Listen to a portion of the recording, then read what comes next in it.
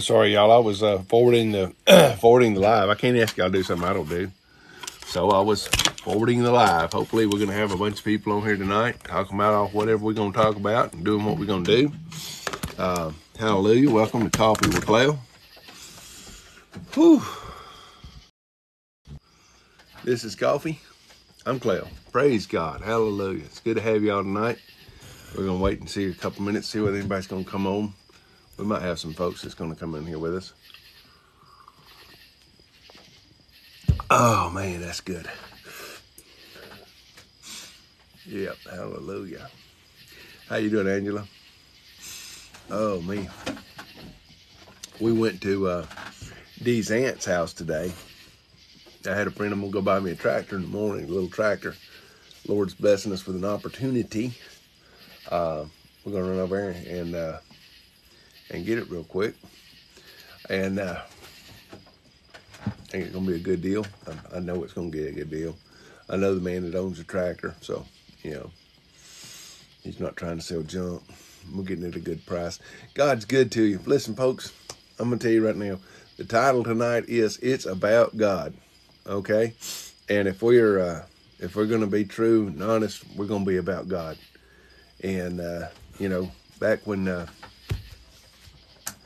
Jesus was a little boy, and he went with his dad and mom to Jerusalem for the feast. What they did, they had to go to Jerusalem, basically checking in, hey, Lathis, and check in by and large. And they went, and when they're coming back in a caravan, the reason he went in caravans was because the roads were dangerous. There wasn't any police, okay? You traveled in numbers because that's how you were defending yourself. They're 3 days travel out, and look around, they can't find Jesus. Now, people are, well, why did you think of 3 days out? Because they were in a caravan, and the kids, you know, get lost in it and go back and forth and spending time with their buddies, and that's what kids do. And so then they went back to Jerusalem, which was dangerous for them, by the way. They were 3 days out. That means they got to travel those 3 days back to Jerusalem without a caravan. Hopefully they had a caravan there. Hello, SJ. Hello, Kate. And so they go back and they search around the city. They're looking for the kid. You can imagine looking in a city for a kid. I mean, you know, it wasn't no better then than it is now. I mean, there were people that would, you know, steal kids away then too. So, you know, you gotta. Mom and Dad had to have been scared. Hey, Tammy, thank you for the rose. And so they find him there and said, oh, you know, what are you doing? Thank you, Brother Steve. And he said, you know, what are you doing? He said, didn't you know I'd be about my Father's business? You know, didn't you know I'd be about my Father's business, right? Why not? You know, what do you expect him to be doing? And sometimes we need to make sure we're focusing whatever we're doing. We had some guys come to survey the property today. They come in, and both of them are, well, one of them is I think they're both in reserve, or fixing to be in reserve. One of them's in reserve. He's fixing to deploy to Croatia, and in a couple months.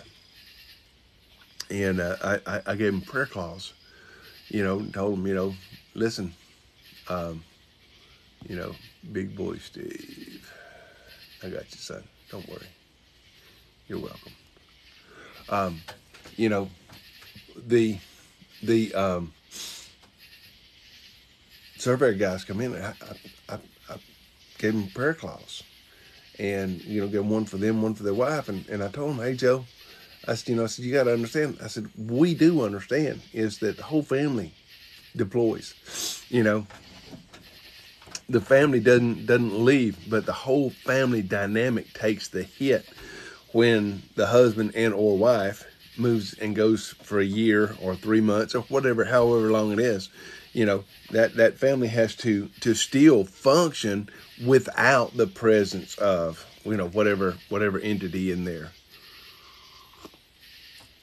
And so I gave them prayer calls and asked them if they would mind, you know, telling their friends and brothers in the service that all they got to do is ask. You know, all you have to do is ask us, you know, anything Coffee with Clell Ministries. So you can, Coffee with Clell is an entity. I am Coffee with Clell. I have Linktree. I'm a public page, public figure. And part of what we do at Coffee with Clell is we fund the prayer cloth ministry. This is a prayer cloth. It's just a little strip of paper, a little strip of cloth. We take a drop. I don't have my oil out here with me. We take a drop of oil and we put on there. My wife and I pray over it, and we mail it to people. We mail it to people anywhere in the United States, anywhere in the world. We don't care. If we can get a mailing address, we will mail a prayer cloth. We don't ask for anything, nothing at all, period. There's not an invoice in there. There's not a you can help buy nothing. It's just that. And those guys were like, wow, that's what we're not used to. And they're surveying right now, but they're both military, and they're like, it always comes usually with a hook in it somewhere. And I said, I'm not trying to get anything from you. I'm trying to give something to you. It's about God. It's about unity and perseverance.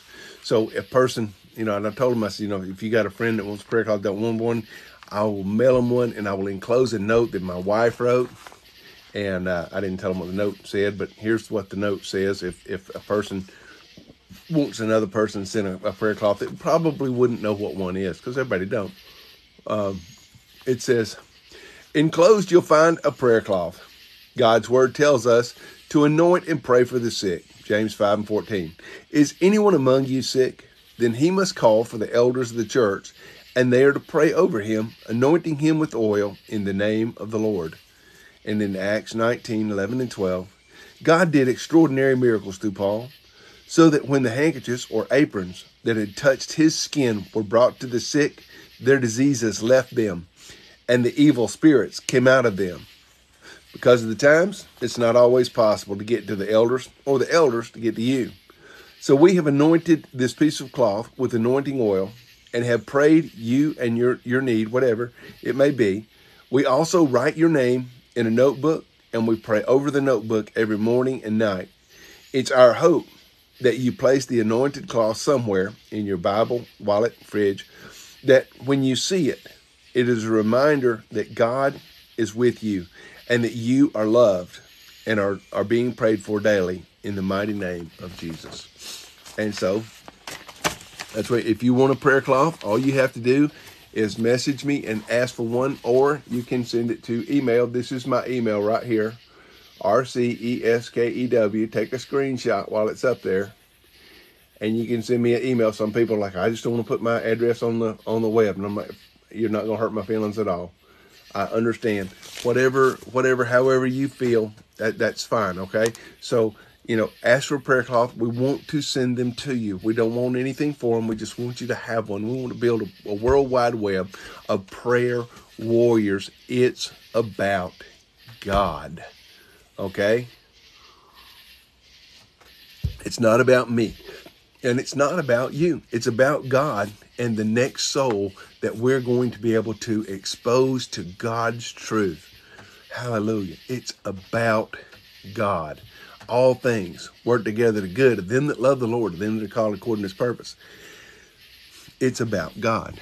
Whatsoever you say or do in the name of Jesus. It's about God.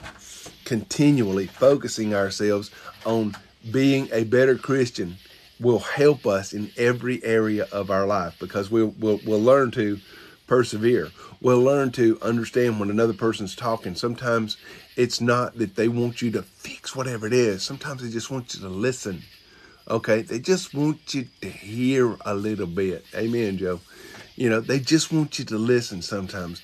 My wife and I, sometimes, she's over there the other day, and she was talking about something, and me and her fixer. So I was like, well, here's what you need to do. And she said, listen, I'm venting. I just need to vent. I said, okay. So I'm sitting there, and because she's told me she's venting, I know she needs to talk. I need to hear it, but I don't necessarily need to engage in it. So if I attend too closely, I'm going to pop up and give her an answer or something. And she didn't want that. So I'm sitting there trying to mind my own business and letting her talk. And then she pops in with a, what do you think of that? And I'm busted because I wasn't listening, and I was like, well, I wasn't listening. And she said, well, why weren't you listening? I said, you told me you were wanting to vent. I said, when you want to vent, you don't necessarily want to have anybody reciprocating with you. You just want to have your moment in there, and And she's like, okay, well, anyway, communication matters, and often enough times, interpersonal relationships and things like that, if you're going to have a strong, healthy marriage or a strong, healthy relationship for any amount of time, number one, you're going to ruffle one another's feathers from time to time. And, and sometimes you're not going to understand. One of the things that I found effective, I do this when I'm counseling specifically, is like if we're sitting across the table and you're talking to a person and they're telling you what their spouse, okay? Because invariably, you're going to hear, my wife just don't understand me, or you're going to hear, my husband don't listen to me. Hello, Finn. My spouse don't listen, don't interact, don't do it right. Well, then you're talking to the other side of it, of the equation, and they're telling you, listen, she's talking about something before she gets my attention. Okay. Now my wife knows, okay, if you want me to listen to you, the first thing you do is get my attention, because a dual-minded man is unstable in all of his ways. So if you just start rattling and you don't have my attention, the chances are you're not going to catch it. Right. It's not just going to spring in. I respond to my name. Okay. And so, Cleo, listen to this. Okay, now you got my attention. Start. Okay, anything that came before that, don't count. So, I have this couple. Right, that's what I'm saying, Kate. Exactly. You get his attention first, and now we're talking. Now we're communicating. So, this couple, they'd been married for 9-10 years. Okay, and got the little bambitos on the floor, and the husband's complaint is, that the house isn't as clean as it was. The husband's is so sorry, Brother Ricky, so very sorry to my son Anthony Johnson, who's killed. So sorry, Ricky, so very sorry, so very sorry. There ain't no words that you can tell a man or a woman, a parent. There is nothing, and the hurt don't go away. Yeah. Take care of Rock. Thank you very much. Anybody that knows me knows I don't ask for money, but people ask me to put the Cash App up there. That's what I did. And they told me to put the Amazon thing up there. That's what I did. I don't ask for nothing. Here's what I do ask for. I ask for everybody to consider Jesus in all things. So anyways, I'm talking to these. So thank you, SJ. So I'm talking to this young couple. They've been married, I don't know what's this, 9 or 10 years. It was at that median time, and got a couple of kids, and the house isn't as clean as it used to be. He's not as attentive as he used to be. He never brings me flowers. Well, she never, and and it boils down to, intimacy issues, etc. And so I got them both sitting in there, and I'm like, can you listen? Now, tell him what you need to tell him. Yeah, Joe, you can ask a question. And so he tells her what he said, what he thinks the issue is, right? And I said, okay, now you tell him what the issue is, and he tells him, and he tells a little bit of ruffle coming up.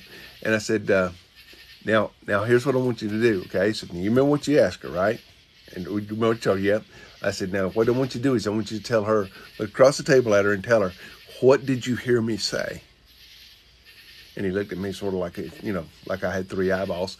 And I said, and he says, okay, so what did you hear me say? And what she heard had nothing to do with what he said, okay? It went out something like this, okay? He's like, hey, Sarah Lou, the house doesn't stay as clean as it did when we were first married, right? And she heard, you're not having intimate relationships nearly enough. right? And so I said, table that, right? And you tell him what you said. You don't pay nearly enough attention to me anymore. Okay? And I said, now, what did you hear her say? He said, I don't buy her enough stuff. I said, now, is that, and I look, is that what you hear? No, you can wax it, Joe, but I'm sorry, man. You're going to chew some hair every once in a while. That's how it goes. I've actually pulled my lip hairs. Like, oh, if you get anything gummy, you're in trouble. So that's how it goes. If you get stuff stuck in it. But the point was that what you're saying, you want to make sure that what you're saying, hey Larry, what you're saying is what they're hearing. Because communication is only effective when the message is delivered and understood. And so I was working with him, and this guy, later on he done really good, because when he realized on his part, when he realized that his message wasn't coming across, he actively sought to make the message clear without being ugly. Okay. And folks, y'all know as well as I do, people get embarrassed. Well, didn't you hear what I said? Well, I heard the words you said, but I also heard the message you conveyed. And you want to have what's called a congruent message. You want to say what you say and mean what you say. All right. The congruency in a message is you're telling a person, say, yes, I believe that. Okay. Or no, I don't think we're going to do that. Okay, you're incongruent. Your nonverbal is not lining up with your verbal, and therefore, what the message is mixed message received. Okay, so the tone of your voice tells a message. Inflection, how you say something. I walk in there and I see my wife, and she's put on a nice dress, and we're going to go out. All right, you can say the same words, and what you emphasize and inflect matters. Okay. I go in there and I say, wow, honey, you look, that dress looks nice on you. Okay. Nice message, right? But you can take and emphasize a given word in that sentence, and it means something different. Hey, honey, that suit looks nice on you. Hey, honey, that dress looks nice on you, making it that particular dress. The point is that when we're getting ready to convey a message, we need to think not just how we're going to say the message, but you have to remember, especially when you've had long-term dealing with, husbands and wives kind of stuff, and mothers and fathers and children, is how they're going to receive it. So you have to shape it so that it is acceptable to them, okay? So that it's understood by them. You can't go in there and start algebraic equations with a 4-year-old, okay? I know there's a rare one out there somewhere, but oh yeah. If you're going to text message, I tell my wife, I tell my kids, if you have something important, don't text me, okay? Because the written word will be rolled up and beat you over the head with. Okay. Well, you texted me, I remember when I first started texting, I did all caps, because it was easier to read for me. And a friend of mine, she's like, why are you mad? She calls my wife, oh, what's Clell mad about? And, it's like, I ain't mad about nothing. He sent me a text in all caps. That means you're mad. And I'm like, oh, okay. I didn't know, right? And I'm not real sure that our friend ever got over that. So I still don't know to this day what it was that he was mad about. You're shouting. Yeah, I didn't know. I mean, when I went to Germany, I learned to speak German. I was smart enough to know that the first words they ever teach you will be the nasty, filthy words. So, and I wasn't trying to not learn those words specifically, but I was trying to learn how to speak. And so, I went over there and I made them teach me something better. I learned from people that had more than just laughing at me when I said something, And so when we're trying to communicate, we have to think through the message. And also, you know, everybody's done this. You've had a conversation in your head, okay? You've had a conversation in your head. This one woman told me about, she had a dream about her husband, and he had done something to her, and she woke up and stayed mad at him for 3 days over something he did in her dream. And I was like, that's kind of unfair, don't you think? And she said, but I was so mad. I said, yeah, but when you woke up, you should have said, that was a dream. My husband's over there, didn't do it. Okay? And, and I'll buy it. This is a person that's, she's not the sharpest knife in the drawer. She's not dumb, okay? But she's not cultured, maybe is the word we might look for, okay?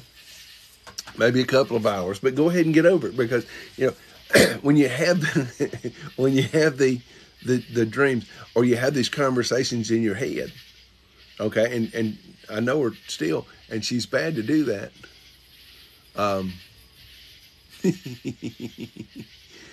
Okay, and you have a conversation in your head, and you're already fired up. You're ready for every response they can give, and 9 times out of 9, they're going to say something that just throws your game off. You're like, wow, what, huh?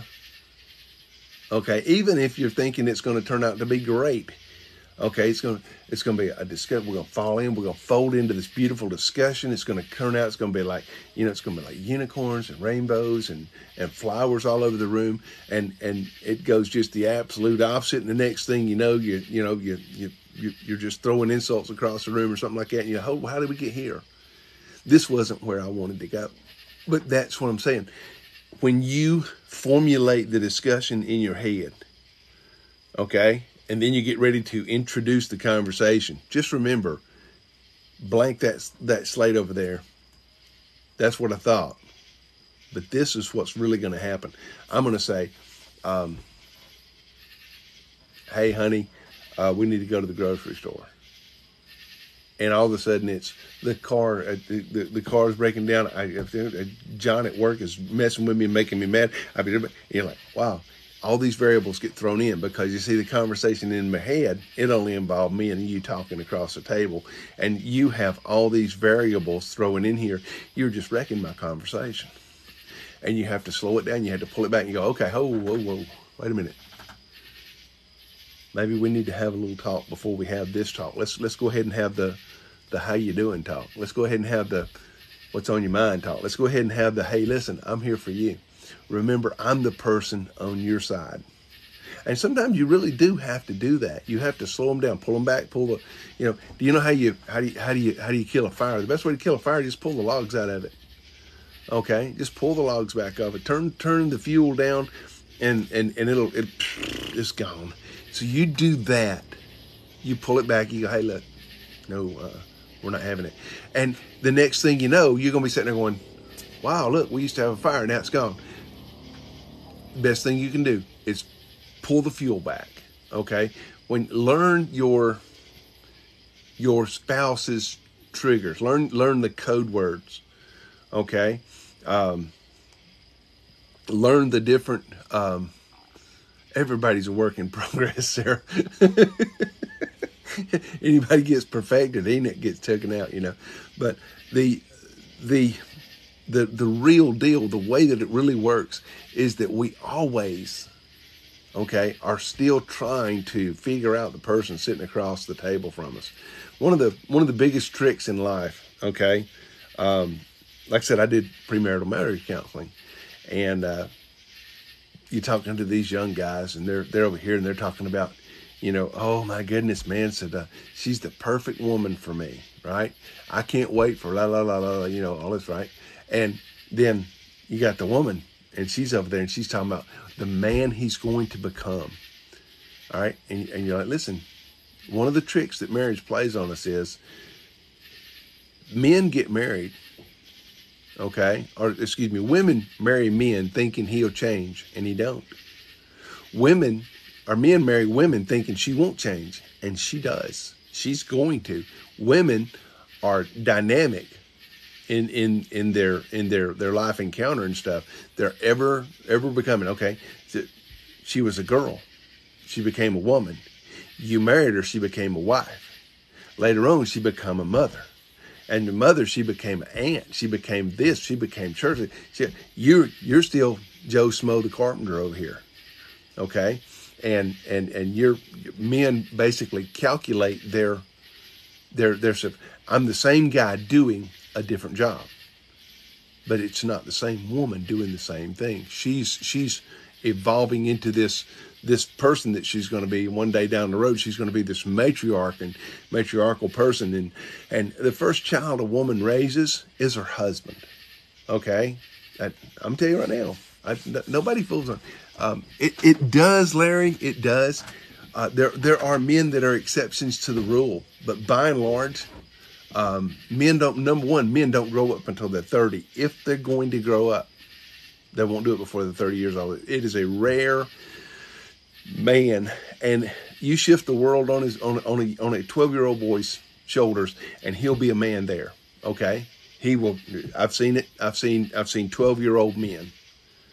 I've also seen 70-year-old boys. Okay, they said that if you don't grow up by the time you're 50, you don't have to. So I'm free and clear on this. But the whole thing is dynamic shapes people, and we've got that. Okay, but by and large, the first child that the woman is going to raise is going to be her husband. She's going to have to shape him to be, and it's going to be, it's not easy, because we don't want to change. We like who we are, you know. It's a joke, and I tell it often. Okay, but you know, you say men like who they are, women don't. Okay, it's not that they don't like who they are, but it's self-perception. They always perceive themselves moving forward. A guy, like I said, a guy's, you know, here I am. I can go do all these different things. We compartmentalize. Okay, if you take your son, for instance, you take your son and you take your daughter, and both of them go at school and they get in trouble. Okay, they go to school and they get in trouble. And the son comes home and you tell him, because you were bad at school, you can't go to baseball practice. He has no idea what you're doing. The girl comes in from school. She was bad at school. He said, well, because you were bad in school, you cannot have piano lessons today. And she's like, oh, man, I'm going to have to get better at school. I'm going to have to remember to be better at school so that I can have my piano. She linked them together, put a boom, right? Men are compartmentalized. He looks and he says, I don't know why they're being so mean to me. You know, well, you were bad at school. Yeah, but that was school. Punish me in something that has to do with where I committed my transgression. I understand that. I perfectly understood. And back in my day, if you got in trouble at school, the principal or a teacher, 9 times out of 10 teachers, they'd pull a paddle out. Pow! Okay? You straighten right up. You realized and understood that, you know, okay, I was bad here. I got straightened out here. And the rest of the day, you might be joking with the same teacher in a few minutes. You know, it's funny as all get out. Because, I mean, you know, come on, he didn't kill you or nothing. He popped you on the rear end. Okay, I didn't like it. You know, I wasn't running nowhere trying to get on the other side of the desk and get my buddies over there. And, you know, hey, he's going to get a whooping too. Can I get it? I wasn't doing that. But it was corporal punishment. It was designed to inflict a little bit of pain, but cause you to focus your activities. So women and men differ in how we think, okay, and how we go about things and how we progress in life, okay? By and large, far too many of our young people don't have a goal. They have no goal at all. It's, you know, I had a girl that was in my Sunday school class, and bless her heart, she was just as sweet as she could be, okay? And I was asking them about goals, because one of the things that I tried to teach the whole person concept in my Sunday school students. And so, you know, I would teach them about, you know, how to fill out a job application, how to understand what a checkbook meant, if you didn't work and you put money in your checkbook, just because you had a check didn't mean you had money, okay, things like that, and you know, just general life. And so, I was asking about goals. Goals matter, and she was like, oh, I want to get married. And I was like, well, yeah, but you want to, you know, you want to do anything with your life, which was uncommon. Okay, there ain't nothing wrong with being a housewife. It's a good job if you can get it. Okay, it's one of the most demanding, least recognized jobs out there. Okay, and the pay stinks. All right, but you get to have your house. Well, there ain't many of them left anymore. But anyways, that's what she did. She grew up. She got married. And I think she's had one, maybe two kids now. But, that was it. And she stays home. Her husband works. She stays home. Hey, listen, if you've achieved your goal, but set another goal now. Okay? What do you want for your kids? Set some goals for them. Don't live vicariously through your children's eyes. But be in tune enough with their lives to motivate them. Okay? Who's having an MRI in the morning? Sarah. To her brain having an MRI in the morning. Anyways, that was what I was. Just some general thoughts, some ramblings here. Okay. Well, let's pray for her. How about we pray for her just right now? We got live fight going over. We'll cover that too. Lord, in Jesus' name, we're praying for Sarah's friend, Lord. In Jesus' name, we're praying, God, she's having MRI. Lord, let it be clear. Let her have the best possible answer, Lord, in Jesus' name. We ask this, trusting and believing, Lord. We hear the live flight helicopter going over, God. Be with whoever is there, wherever it's going on. We know that when they're coming in, they're coming to get somebody up here, Lord. So give them a safe flight wherever they're going and positive results in all things. Lord, we thank you for this day and this opportunity for us to come together. Lord, you're the one true God and the everlasting Father, the Prince of Peace, the King of Glory, the mighty and holy one, the Alpha and Omega. We thank you, Lord, that we have found a way to reach one another across this app, across the World Wide Web, to touch one another's lives, to lift one another up in Jesus' name, to hold your mighty hand, Lord, as we pray in subjection, but also, Lord, as children of the Most High God, crying, Abba, Father, in Jesus' name, heal. Amen, amen, and amen. Hallelujah. Oh, hallelujah. Thank you, Jesus. Robin, touch Robin, Lord. I got a skeeter over here, y'all. One of the little teeny weeny skeeters. You know, the ones that bite real hard. So, we've got the fast continues, y'all. We've got the fast covered through Friday night. We need somebody to cover Saturday night. Dee and I will be, we're going to be moving out. Not moving out. I'm going to be moving out in the morning. I'm going to look at that tractor and get it, Lord willing. And it's a little tractor. Fits what I don't have a big place, so I don't need a big tractor. Okay, but I do need a tractor. Well, thank you, Sarah Lou. Praise God. I just pencil you in. And that will cover us all the way until till next week. When we start Sunday, we'll start again. Okay, awesome. Hallelujah. Thank you, Jesus. Wonderful. So, what are we doing with it? We're doing the fast, and we're praying for unity. For anybody that don't know about the fast, hey, Eunice, if anybody that doesn't know about the fast, is that we are praying for unity in the body, that we can put our differences aside, okay, and come together in Christ Jesus. Unity in the body.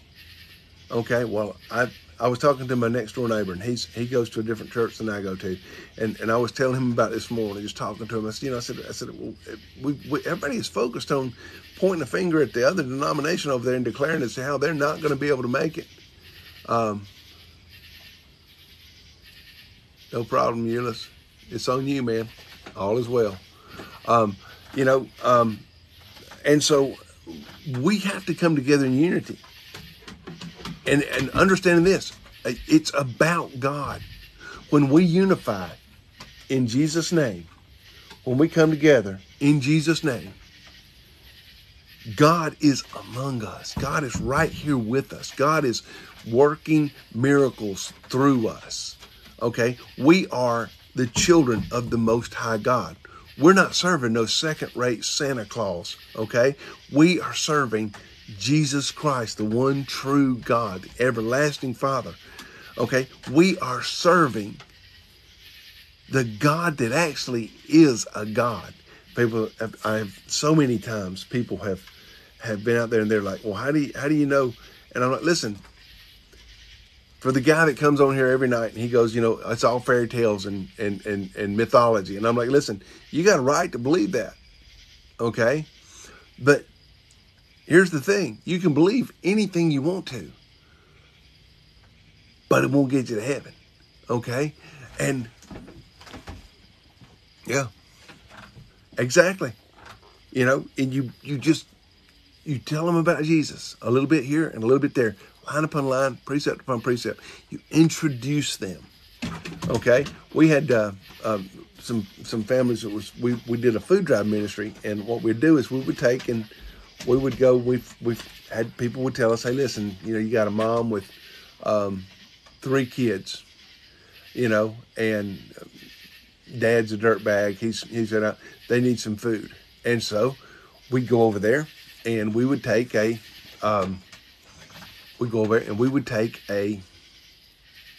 box of groceries. Okay. Here. And this one family, they were, I don't know what they were, but they were kosher.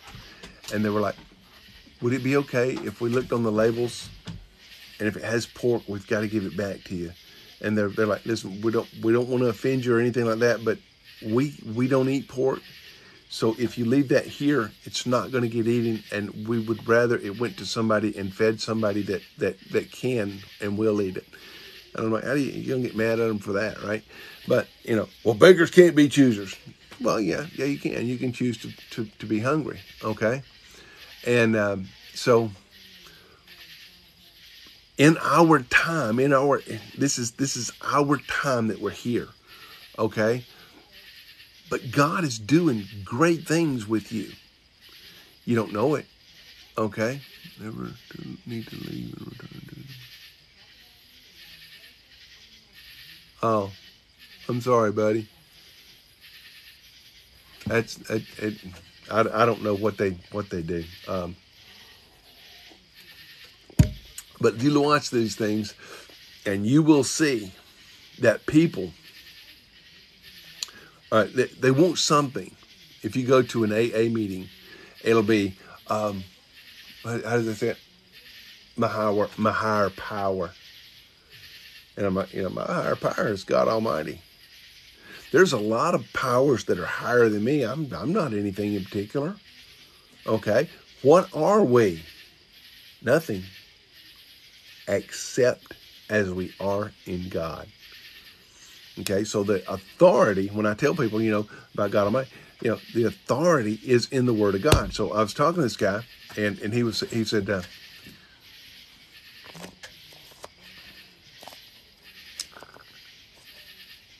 got you, Euless. Got you, buddy. So anyways, the guy comes in, he's like, well, I don't believe the Word of God. That's, well, then I don't have any authority to tell you anything. And he goes, so you're saying that there's no God? And I said, that ain't what I said. I said, the only authority that a man of God can have is the Word of God. So if I'm going to have any authority, if you're going to reject God's Word, then you've taken away any authority that I may have had, because the authority is to show you the Word of God and allow the Word of God to manifest in you. I'm not interested in leading a whole bunch of people around by nose rings. Okay? I'm not interested in running around behind people to see what they're doing and how they're living and what they're saying, and you shouldn't have said that and you shouldn't have done this. No. I pastored and I didn't do that. Okay? I'm kind of pastoring here, and I'm not going to do that. I'm not going to, we will, Lisa. I'm not going to get in the middle of your personal business to find out whether or not there's something for me to be dealing with. Because you know what? If you don't want me to know, I don't want to know. Okay? I don't want to know. Okay? one thing, we all come together and we all seek the face of God, oh Lord willing. We all pray, and we're all praying, Lord willing, we're praying God's will. God's will be done. But what if it's God's will that you don't get that new car? What if it's God? Well, why do you? Yes, I have. What are you going to do? You know, is it going to turn your life upside down? You know? No. If I'm praying for God's will and I don't get what it is that I'm praying for, I got God's will. So God, when we ask for prayers, one guy was telling me, he said, you know, so when God answers no, and I said, you know, we see it as no, but God didn't actually answer no. God answers this way. God answers yes, later, and I have something better for you. Okay? I have something better for you. You know, what you're praying for, if I'm praying for something and it's going to cause my destruction, Lord, please don't give me that. If I'm praying for something and if I get it, it's going to cause me to backslide and slip away from it, please don't give me that. Don't do that. Okay? Help me, because you see time from the end to the beginning. So you know that if I get whatever it is that I'm after here to get, and it's going to destroy me, you knew it. So help me, Lord. Don't let me be the don't let me be the catalyst that destroys my own world. Don't let me be the tornado in my own trailer park. You know, let me move forward. Let me bend myself to your will. And if I bend myself to your will, then the best result is going to come out. Okay, I may not know it. Okay, Paul said, I've learned how to be content in all situations. And we need to learn how to be content in all situations. Okay? Sure we can. Sure we can, Lisa. Sure we can. If you want a prayer cloth, you should message me your mailing address and I will send you one or two. One for you, one for your husband, or one for your children. But yeah, count it all joy when you're tempted. Exactly. But listen, that's one of the things that happens in our life. We begin to pray, and as we begin to pray, we should become emboldened. Okay, we should become emboldened, because as we pray, we realize we're talking to God, but He's talking to His children. He's talking to little old me, and He loves little old me. I sit there and I watch my grandson. All you do is message me your mailing address and whatever request you want to, and I will. It'll be in tomorrow's mail if you give it to me tonight. So we come out there, we look at these things, and we say, "What am I going to do?" God has got something good and better for you. And just because I didn't get what I wanted, hello, James, it doesn't mean I didn't get what I needed. And so we have to learn how to be content, not complacent. Complacency is not going to help you at all. Okay? Complacency is sitting there and watching everything go by you, and watching your house fall down. You're like, oh well. Yeah, it fell down. Oh well. Complacent. I'm not going to do anything about it. I see it falling, but I'm not going to do anything. Biggest enemy of the church is complacency. People talk about, Satan's the biggest enemy. Complacency is the biggest enemy of the church. You see your brother and sister starting to get cold in the Lord when you don't invite them over maybe and, have a couple of cups of coffee and maybe encourage them in the Lord. You see your brother and sister going through a tough time and you go, well, we all go through tough times. Now, you could help them, but you don't. Okay? There's nobody out there that's not at some point in some wise guilty of some of this. But understand this. God wants what's best for us. He wants to do more. He wants to give us life and life more abundantly. Okay? I can do all things through Christ that strengthens me. Hey, Steve. I can do all things through Christ that strengthens me. But I've also got to do them. Okay, the steward that was given the talents in the proverb, two of them took their talents and they turned them into, doubled them up, and the one took and hid it. All right, do you think it was a mistake that the master only gave him one talent? Sort of everything else in his life indicated that probably he wasn't going to do anything with this talent. There was really no need in putting a lot of talent, there's no need to put a lot of oil in that vessel. It's just going to sit there on the shelf. I don't use it very often, and it's not usable. Now, when I say I don't use it very often, understand this. It's not that God wouldn't use you. It's that you're unavailable for use. Because if you put yourself in the game, God's going to use it. Oh, well, if I can't be the quarterback, I ain't going. If I can't be the pitcher, I ain't going. Dude, I coached ball teams and stuff, and you come to realize that the third base coach is in the ball game. No, he's not running the bases. Okay, and he's not going to get any of the glory, but he's in the ball game. And that runner's coming in there to third base, and he's either waving his arm to go, or he's pushing his hands down to get down, or he's holding his hands up, telling him to stand still, kind of stuff. Whatever it is, he's in the ball game. He's a part of the schematic.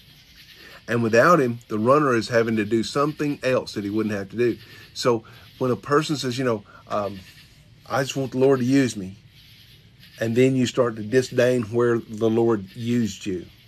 Well, pastor called me, wanted to know if I wanted to do a homeless ministry. I mean, what? I ain't never been homeless. I don't know about any of that. I don't know about anything. I don't know anything about being homeless. Well, no, but you know everything there is about being a home. So won't you go and tell them that there's a better life waiting if they're ready to make some adjustments? Why don't you go out there and provide some comfort to them? In today's world, most of the people who are homeless because they choose homeless. Okay, not necessarily. I think I'm just going to walk out of my house and leave it. But it's a lot of the people sleeping under the bridges in Atlanta, anyways, they don't want to sleep nowhere else. They're perfectly content with their life. Okay, they don't have any goals. They don't have any ambitions. Okay, in the first way, and so but you do the homeless ministry. You bless the ones that are just out there. They come and get a sandwich. They come and get a sandwich and a cold drink. They thank you. Some of them don't even thank you. Some of them run off and look at you like this, and they run off, and you're like, well, you know what, man? There might be something wrong with their mind and stuff like that, and that's fine. You just pray for them. Pray for them too. Okay? I don't hold prayer back for people. My wife will tell you, we had when we were at the post office. I'm sorry. Let me go back. When you're in the homeless ministry, and these people, they don't have a reason to trust you. Well, yeah, it's just giving them a sandwich and a cold water. That's right. But they've been offered sandwiches and cold water before, okay? And by people that didn't mean them anything positive. These people have been used and abused in a lot of ways. So understand that and be sensitive. And so the homeless ministry can teach you how to be blessings to people, how to have discourse with people that you would not ordinarily interact with. It will help you to develop the person you need to be in Christ. Because here's the reality, folks. And most Americans are about 1 month away from homeless anyways. And too many are 1 or 2 months away from homeless. We're too close to a fine line that'll push us out the gate. All right, with this economy the way it is, it's unstable. The joke up in the White House, anybody with 1 eye and a half good sense can look at him and know he ain't got a clue where he's at, what he's doing. Too many times he's walking off the stage, he's shaking hands with people that ain't there. He trips over air, apparently, But understand this. Anytime you move into ministry, Ministry means serve. And so these people, they don't have what you have, or they don't have what I have. But that don't mean we should not love them. That doesn't mean we shouldn't be ready to engage them. Okay? Yeah, we do. So if we keep our focus that it's about God, my mission is to take Jesus to as many souls as I can. My mission is to make sure that we are covered. Okay? Yeah, that's what I'm saying. People giving them rotten food. People have been some really nasty to people. And, you know, I went to the nursing home, and I went to the nursing home for, I don't know, a couple of years.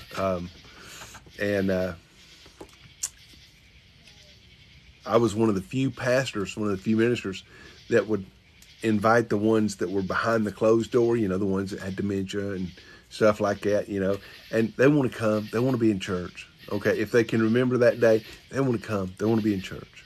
Okay, and the nurses were really good not to send them in soiled. You give them a few minutes and let them know, hey, listen, we're going to have church, and they're like, we'll clean him up and bring him in, you know, or whatever. And there was this one lady back there, and I went back and I said, anybody want to come to church? And she said, I want to go to church. I want to go to church. And she come down through there, and she had on her purple dress with her. It was fake pearls, but it was pearls. She was dolled up, baby. She done put her lipstick on and did her hair, and she come in, she's on her walker. And every time that thing had hit, she said, I'm going to church. I'm going to church. I'm going to church. I'm going to church. And she was so excited. She come to church, and, you know, I mean, it was just it's a one little side room in there. And it was pretty full that particular night. She just sat there, and they sang songs, and she sang songs.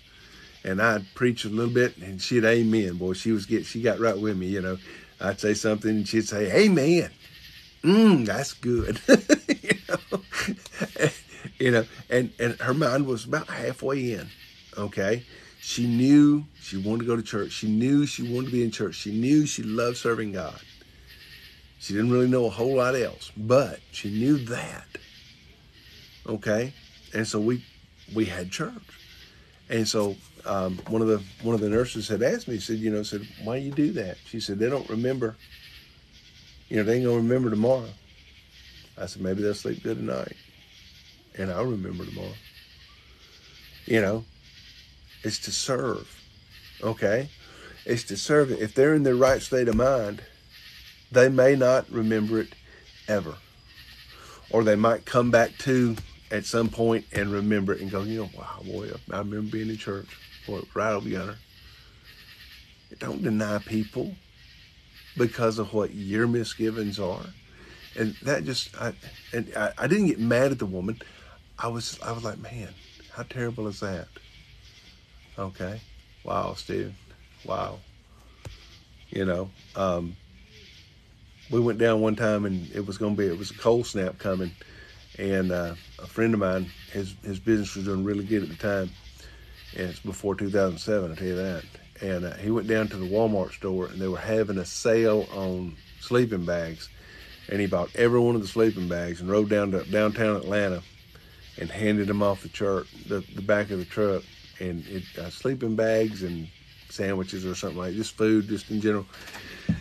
And man, these homeless people were coming from everywhere, and just in a matter of minutes, all the sleeping bags were gone. It's like, wow, look at that. Okay, and nobody got two. Okay, one person, one bag, and they were all gone in a matter of a few minutes. And so we went up there one time with sandwiches and sweet tea, and this one woman, she's like, I'm diabetic. So he had a cooler full of ice water, frozen water bottles, you're trying to bless somebody, and my friend, he moved to Kentucky now, but you're trying to bless somebody. You're not trying to I'm only going to bless you within the parameters that I define. You know. Oh my goodness. Yeah. Well, bless you there, Steve. Anybody. I was the coordinator for the food drive in McDonough, Georgia for 25, 30 years. And the first year that I was doing it, my wife and I, well, a couple of years down the road, my wife and I, we had been to the Gulf War, her and I. And the post office was paying us because we were on administrative leave, because we were ordered to active duty. Well, when they come out, we submitted our orders. It said on them that they were volunteer orders. Now, I didn't volunteer for nothing. Okay, now my wife did. She did volunteer, but she didn't work at the post office at times. It didn't matter. I didn't volunteer for nothing. They called me and told me to get on the plane. Okay, I was going to stay home and be Mr. Mom. I had 16 hours from the time I found out I was going to the time the plane took off. Okay, because of what I did with supply in the Air Force. And so when I come back and I submitted my orders and it said volunteer. Now later on they amended the orders, but I never got any money back. They just took and just cut off. They said, well, you owe us this money, so they just took it all back. Well, when they took it all back, I'm sitting here and I got a check for like a $0.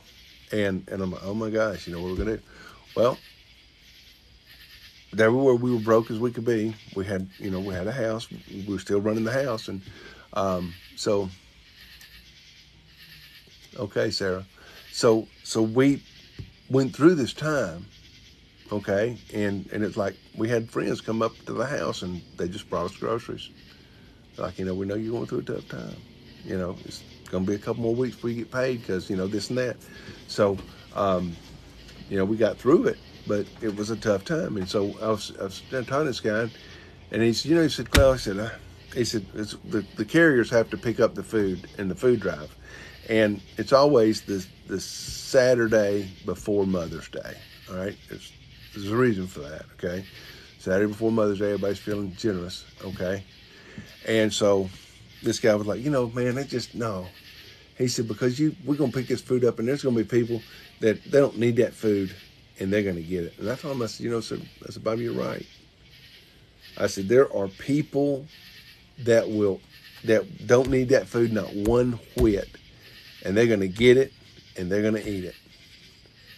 I said, but in order for you to get it to the people that truly need it, you've got to work. You got to work around those people, just like we do here with my beautiful, wonderful moderators that keep me from seeing some of the nastiness and filth that comes in. Okay, for us to get the word of God out to whoever it is that wants to receive it, all those Tootsie Roll people are there, and they have to be, dealt with, kind of stuff. They're there. So what choice do you make? Do you say, well, okay, the Tootsie Rolls are going to be on there, so I'm just not going to do it? No.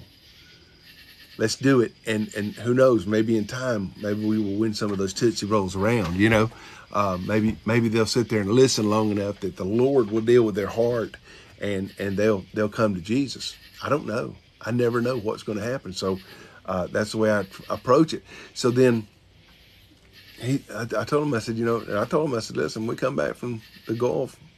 I said, me and Dee was sitting there at the house. I said, if it hadn't been for friends of ours bringing bags of groceries, okay, if it hadn't been for friends of ours bringing bags of groceries, we would have got real skinny in a hurry, okay?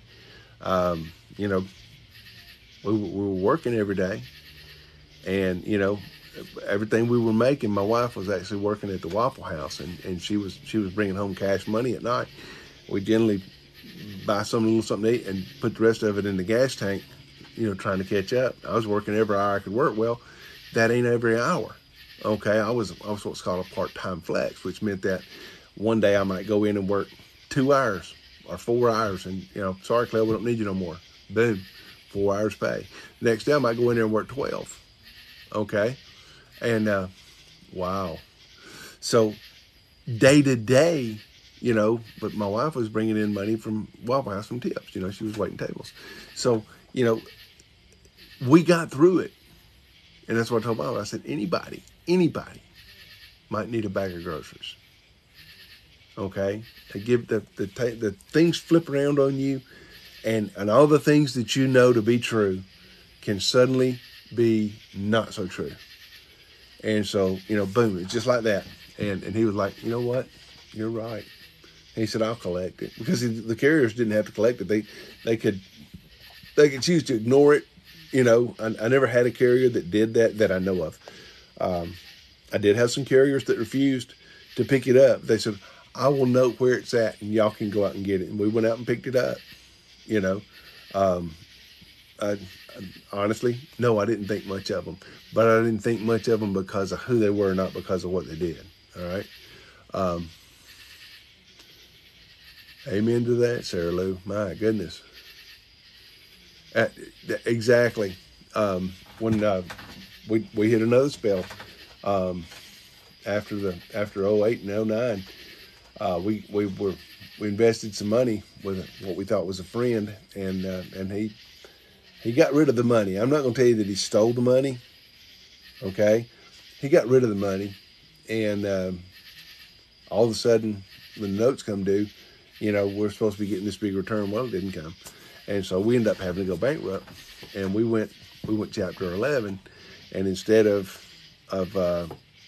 just going, okay, y'all are screwed, no money for y'all, we paid everybody all their money back. They were taking $1,100 off the top of my paycheck every month. And so me and Dee were both working, and it was at that time that Dee got injured, and the supervisor at the post office didn't like her. They were competing for the job, and this other woman got it because she liked to lean over the desk, and you know, we had a freshly divorced postmaster that was, you know, thought that she was built of gold or something. Anyways, she got the job, and she didn't have the qualifications. She didn't have the qualifications to be in charge of watching to make sure toilet paper stayed in lavatories, but she got the job. And so suddenly she was in charge, and like so many small people, when she got in charge, it was if you weren't one of her favorite people, she was out to get you with a vengeance. The stories about postal management are not stories; they're true.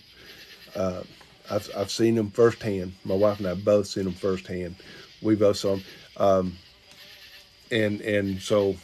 And they wouldn't do anything about her. We went through a couple of postmasters with her, and eventually the Postal Inspection Service walked her off the floor, okay? Because every time this happens, they think they become untouchable, and the more they do, the more they think they can get away with, and eventually they do something that you can't get away with.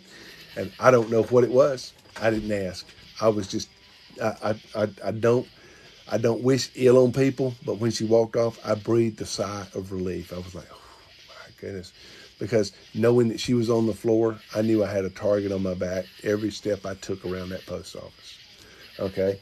And she kept a target on Dee. Well, they sent Dee during the same time that the guy disappeared with our money. This supervisor, Dee got hurt. She sent her home without pay for 11 months. We lost 2 houses. We lost everything we had. Okay, well, lost both of our houses, and we ended up moving into a different town. We still work at the same place, but you know, and so we filed bankruptcy. And when we filed bankruptcy, we filed 11 instead of a 7. We could have filed a 7, and just it'd have been like too bad. Y'all depended on us, but we paid everybody their money back. We couldn't pay them interest, but we did pay them money back. And so. So then, when we went through that time, you know, she and I, you know, I died during that time. That was in, that was 7, 8. I died in 05. So I died before that. And then later on, the the other stuff started happening. And when we were going through these things, the Lord is continually calling you to a higher service. You're like, God, yeah, I died. May 1st, 2005. And so you're like, God, you want me to do more? I mean, my plate's full, God. Okay? My plate's full. What do you want? Right? And God says, more. And so God is doing, no, I didn't see anything. And so God is dealing with us and trying to advance us in the kingdom of God. There's miracles are happening. I'm praying for people. They're receiving the Holy Ghost. I'm praying for people. And I was embarrassed. I turned my license in. I had a general license with the United Pentecostal Church. I turned it in. I said, I'm not going to embarrass the organization. And my pastor told me, he said, you don't have to do that. He said, these are things that happen they happen to everybody. You didn't do anything to cause this. Okay? You couldn't stop. Dee got hurt. You could not stop the tyrannical malfeasance of this supervisor. She broke HIPAA laws. She called Dee's doctor. She sent IG complaints and declared that Dee wasn't hurt.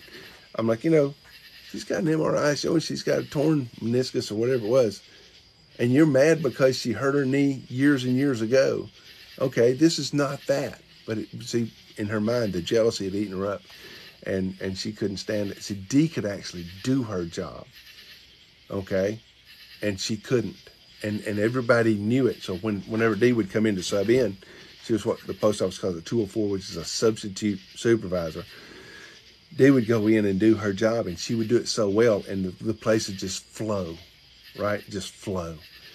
And then when the other person that you noticed I have not put a name on would come back, it would go to in a handbasket, just like that. As soon as she walked on the floor, the tension, you could feel the evil on the woman, okay? And so, she'd come over and she would try, when she couldn't get to Dee, she'd try and come get me. Now, if you've been watching me for a little while, you probably figured out that when she got in the water with me, she was way over her head. But she did. Yeah. All right. Well, Thomas, when we repent, God forgives us, buddy. But exactly, God's not the author of chaos. So anyway, I'm telling you how to tell this. So as we move through this thing, we learn to depend on God in all kinds of different ways and stuff. So when I say it's got to be about God, you need to know that what I mean is it's got to be about God. Okay? So we moved from up there. We moved to a different place. After we ended up losing both of our houses, we moved to another house that was half the price of what we were paying on the two houses, but it was as big as both of those houses put together. But at the same time, we were still paying our $1,100 off the top every month, and every time we would pay, it's like, man, we were tithing, we were giving in the offering, and you can't outgive God. We still holding up our responsibilities. We gave in the building fund, and God blessed us, and God blessed us, and God blessed us. And people say, well, I don't see how you made it through there. I said, I don't see how I made it through there except God. If it hadn't been for God, we'd have been toes up. We might have had to go back and went chapter 7 after all, and we could have at any given time. Had we been willing to do that, we could have went back and put a chapter 7 in. And then we started getting the harassment from the courts. And yeah, Thomas, send me a DM. We started getting harassments from the courts. And the judge, we had people coming in, but listen, we've already declared every outstanding debt we had, and we had a what do they call it, amortization or whatever it is. It tells you here's where you're going to be paying, and this is how much you're going to be paying, and it was like everything that could go wrong went wrong. our car broke down. And I'm not talking about broke down like, let's go fix a spark plug. I'm talking about it was deader than a hammer. Okay, so we had to get another car. And God made a way. Okay, we couldn't finance a car. God made a way. So many times when I've seen people that if you are forced to depend on God, and that's what it takes in a lot of cases. It takes being forced to depend on God. To really get to the point where it's God or nothing, and then you watch God come through, and you're like, whoa, how did I?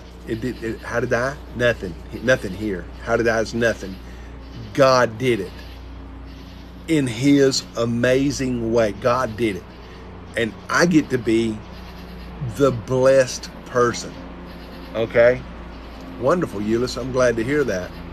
I'm glad to hear that God is working. I'm not glad to hear that you're in a distressed situation. By the way, there goes the life flight. Now I told y'all it'd be leaving in a little bit.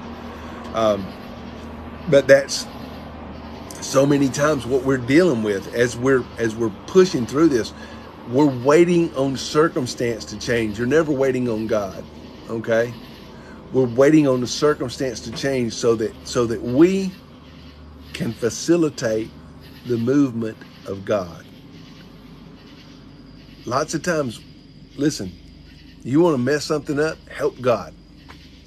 Okay, when I was pastor, I tell them, I said, listen, you want to really mess something up, help God do it. You want to hear God laugh, tell Him what your plan is. Okay, you gotta go. All right, see how that works out for you. Go ahead. No, really. All right, Lord, help me. Lord, let's go with your plan, please. Lord, help me. I've seen my plans. They always end up on the rocks, Oh, man, they ain't a stick big enough to float on.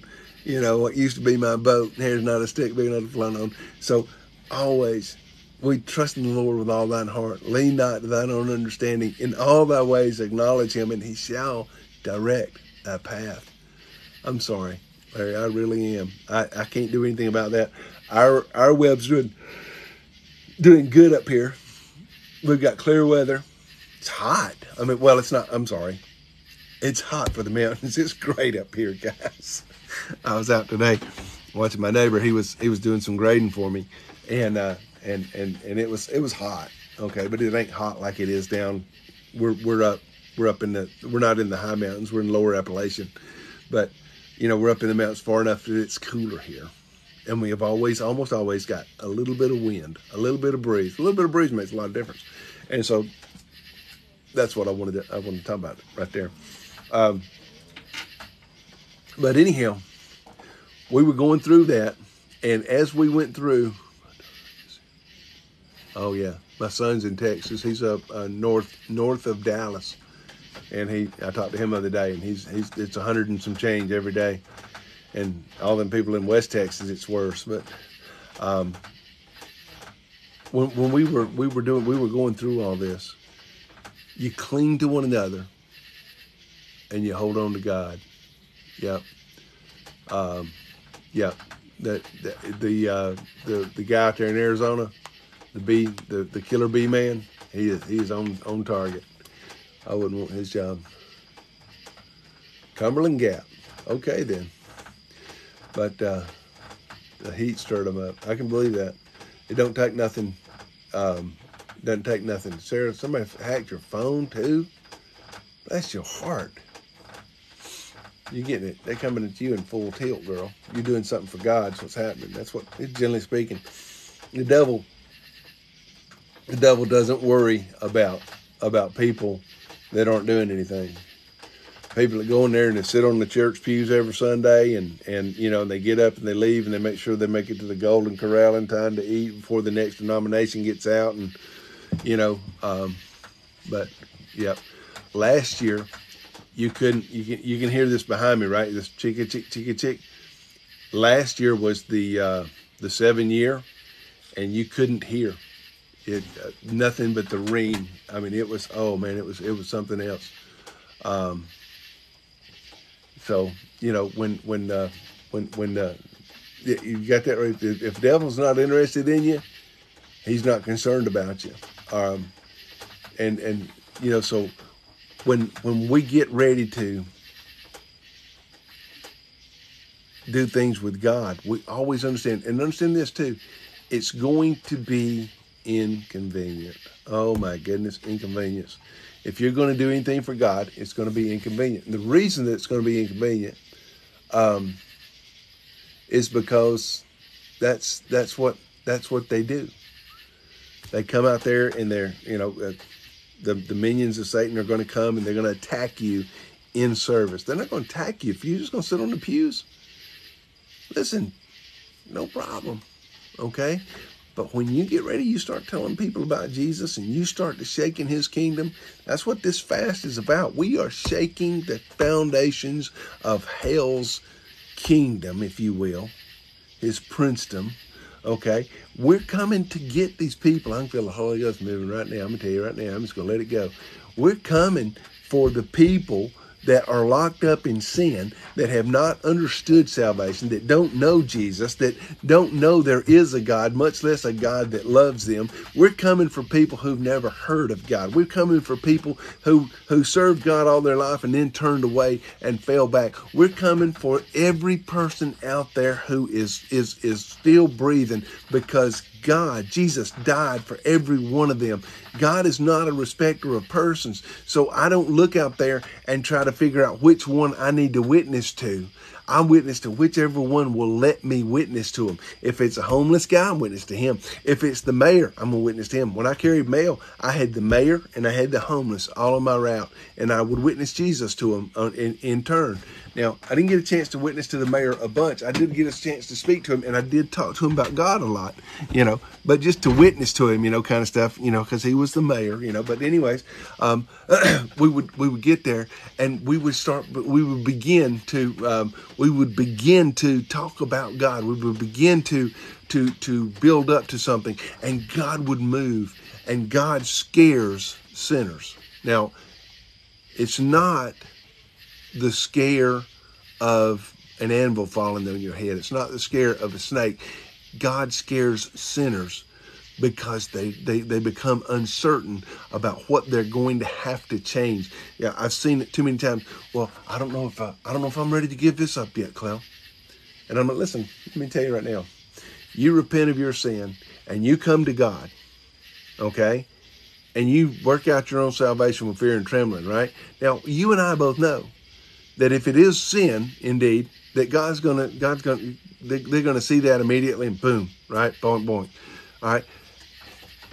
And a person who's trying to serve God, it's a whole lot easier to drop those things off to the side than it is a person that's trying to be lukewarm, sort of, you know, I go to church. I'm a good guy. Let me tell you, there's going to be a whole lot of good guys in hell. All right. There's going to be a whole lot of really good, nice, wonderful people in hell, because it's not about being good. It's about being obedient to the word of God, obedient to God's holy word, obedient. Okay. The Bible tells us, study to show thyself approved, a workman that needeth not be ashamed, rightly dividing the word of truth. And we want to be as close to God as we can be. How far from God's word can you get before you become in danger? I don't know.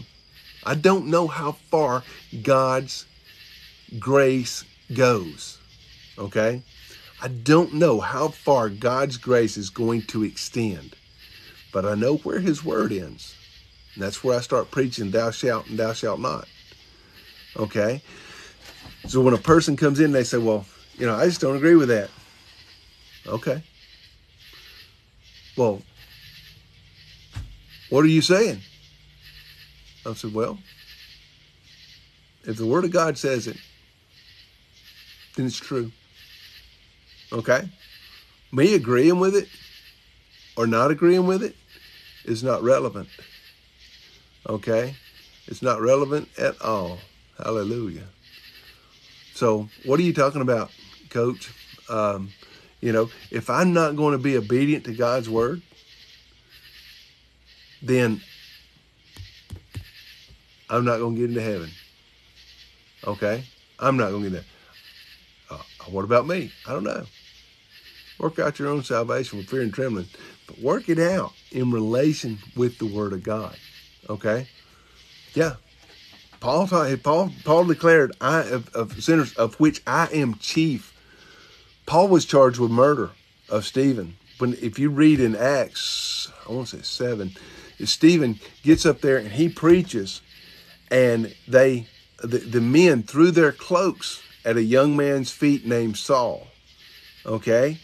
Now, if Saul had told them to pick up their cloaks, they would not have stoned Stephen. But because he left them lie, he was in the Pharisee, he was wearing his Pharisaical garments, he was condoning the death of Stephen. Therefore, the blood wasn't on the men that threw the rocks, but on the authority. You can delegate authority, but you cannot delegate responsibility. It was his responsibility to say, that man is not deserving of death. Hallelujah. Do I believe in the Holy Ghost? Absolutely. With the evidence of speaking in tongues as the Spirit of God gives the utterance. Yes, I do. Acts 2:38, Acts 19, Acts 10. Yeah, I do. So then when the men and women are desiring to serve God, okay, the world, see, Saul, it shows him in his unreformed state, okay? He's a murderer. He was actively pursuing Christians. He's got letters in his pocket giving him the authority to incarcerate, to beat, to force them to renounce Jesus Christ. On his road to Damascus, when he meets Jesus, and he looks up and he says, a great light comes and knocks him off of his burro. He's down there on the ground, and he said, Lord, who art thou? He would have said Adonai, okay? Or he would have said Jehovah, depending on whether he was speaking in Greek or whether he was speaking in Hebrew. He may have said it, but he would have said the unpronounceable tetragrammaton, Yahweh, okay? Or he would have said Adonai, who are you? And the Lord God Almighty said, and it's written in red in the Bible, it said, I am Jesus, whom thou persecutest. Is it hard for thee to kick against the pricks? Okay? So understand that. 1 minute, this guy has got his letters in his pocket, ready to go and get these people, and the next minute, he's one of them. That's why I tell you this. If you want to destroy your enemy, make them a friend. Make them a brother in Christ. And don't have enemies in the kingdom of God. Okay? That is to say, understand what I'm saying. Everybody has seen it happen. Churches splitting up because two large egos couldn't share the same room. Okay, we had a church split. It's been years ago. We had a church split where this guy, and he was an awesome choir director, but he thought that the entire service needed to be about the choir. It needed to be about singing. It needed to be about him playing the piano and him singing in particular, and him, leading the choir. And boy, and he was good. He was dynamic. Okay, but you need the Word of God. If you don't have a choir, I can have church with the Bible. Okay, I can have church. We're having church right now. We ain't got no choir. We ain't got no singing. We ain't got no music. We're having church right now. 2 or more gathered in His name. He's among us. We're having church right now, and it's profitable church. We're being edified. We're growing in Christ Jesus. I can't teach you without learning something. I can't point one finger at y'all without pointing 3 right back at me. I can't preach to you something that I can't live. I told y'all one day, I was actually preaching. I was preaching at my church. I was preaching, and something came that I was fixing to say, and I literally had to take and just sort of jump down on my tongue and shut it off. And I was like, you can't say that. You're not doing it. And I shut it down, and I was convicted. I was like, okay. I didn't stop preaching. I changed my service tone and went a different way. But I went home and fixed my house. Okay? Me to preach you something I ain't going to do. Okay? That's one of them things that says you sell it, but you don't buy it. You know, you promote it, but you don't buy it. Okay? You don't love what you're talking about. And so we were preaching the Word of God, and when you preach the Word of God, the only authority that you can have. And so I would preach God's Word, and we was in a small church. All right, one Sunday we would have a piano player. That was all the choir we had was a piano player, and she'd have her little daughter get up there and sing with her, you know, and her little daughter's voice hadn't come in, so you understand the scratchy chalkboard kind of stuff, and you know, but they were, listen, the Bible says make a joyful noise. The Bible does not does not say sing eloquently before the Lord. The Bible says make a joyful noise unto the Lord. That's what qualifies me, by the way. You know, and so we understand that when these young people are up there and they're singing and they're singing their heart out, God receiving that as beautiful praise. So get with them. Well, I can't get with that. That person can't sing. You know what? Look for the anointing, not the talent. Look, because I'm going to tell you right now, I'd rather be anointed than good. All right? I would much rather be anointed than good. I know some speakers that man, they can speak. Oh my goodness, boy, can they speak. They just command the language. They're articulate. They speak in so many different vernaculars and right. And I'm like, you know what? Yeah. And I've watched some of your, and you get through and you speak for an hour and a half and you never say Jesus, and you never say God, and you never say sinner, you need to repent. You never say anything that's going to cause somebody to maybe not put much in the offering plate, because your focus is that offering plate. Okay? And you show it in what you do. If your focus, my focus is winning people to God. Lord bless me with that. I like to win people to God. I want to see people stay in God. So if you're in God, I'm trying to bring us further in God. I'm trying to find out where you are, hook to it, and we'll both move forward in Christ. I've got to move forward. If I'm going to teach you anything, I have to learn it to teach it. So, you know, bada boom. And so you get in there, and you get these guys that they're eloquent and they're articulate, and they're, oh my gosh, did you hear him speak? And I'm like, yeah, I'd have bought a used car from him. Okay, but he didn't say anything about God. He didn't say anything about Jesus. He didn't say anything about repentance. He darn sure didn't say anything about sin. Okay, because people get that when you start talking about sin, people, hey, you know, you got to be careful. People will get offended. I'm going to offend some people. I've offended people on here, and they you know, I've had them unfollow me, and I've had them unfriend me, and I've had them go in there and just tell me, you know, my God, why did you say it? Didn't you know that was me? I'm like, no, I didn't. Okay, when you preach in a blanket. The blanket falls down, and everybody hears what you hear. Okay, I don't call people out. I don't point somebody, this is you, and you better. No. Because you see, first and foremost, that's me directing the Word of God. I would rather that the Word of God directed you. Okay, and so if you're gonna call out sin, okay, it doesn't mean you're calling out the sinner.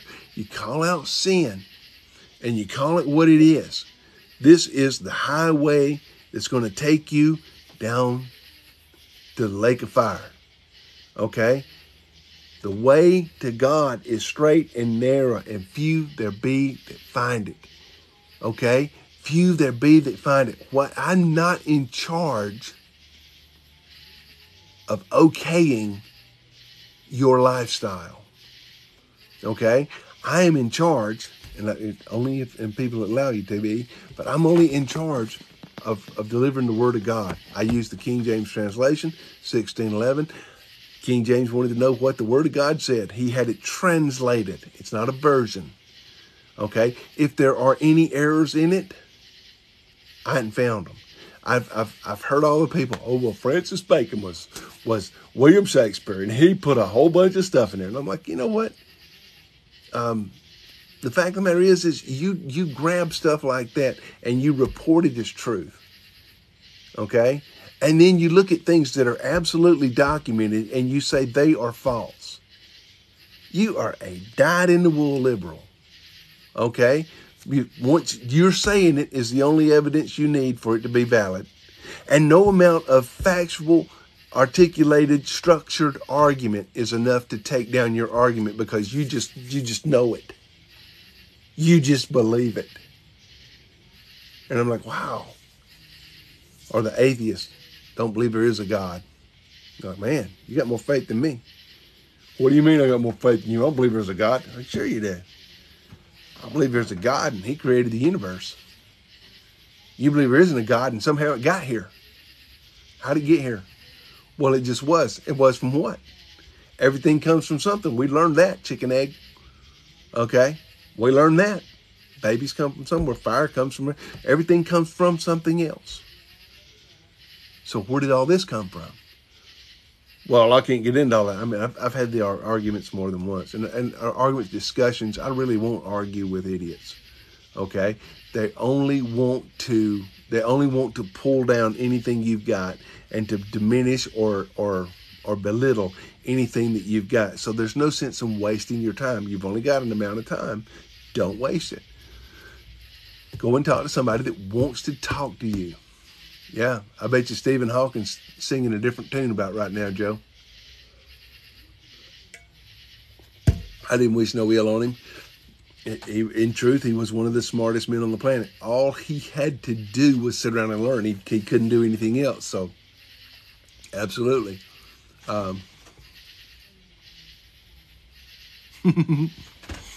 Anyways, I'm gonna take y'all in the house for a second. I gotta go in here and get some more coffee. Ow.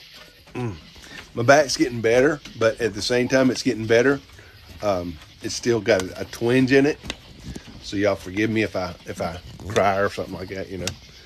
It's going to get dark for a second because I'm going in here in the kitchen and it's dark. I'm going to turn the light on in a second. And y'all just hold on a second. Oh, ow, oh, here we go.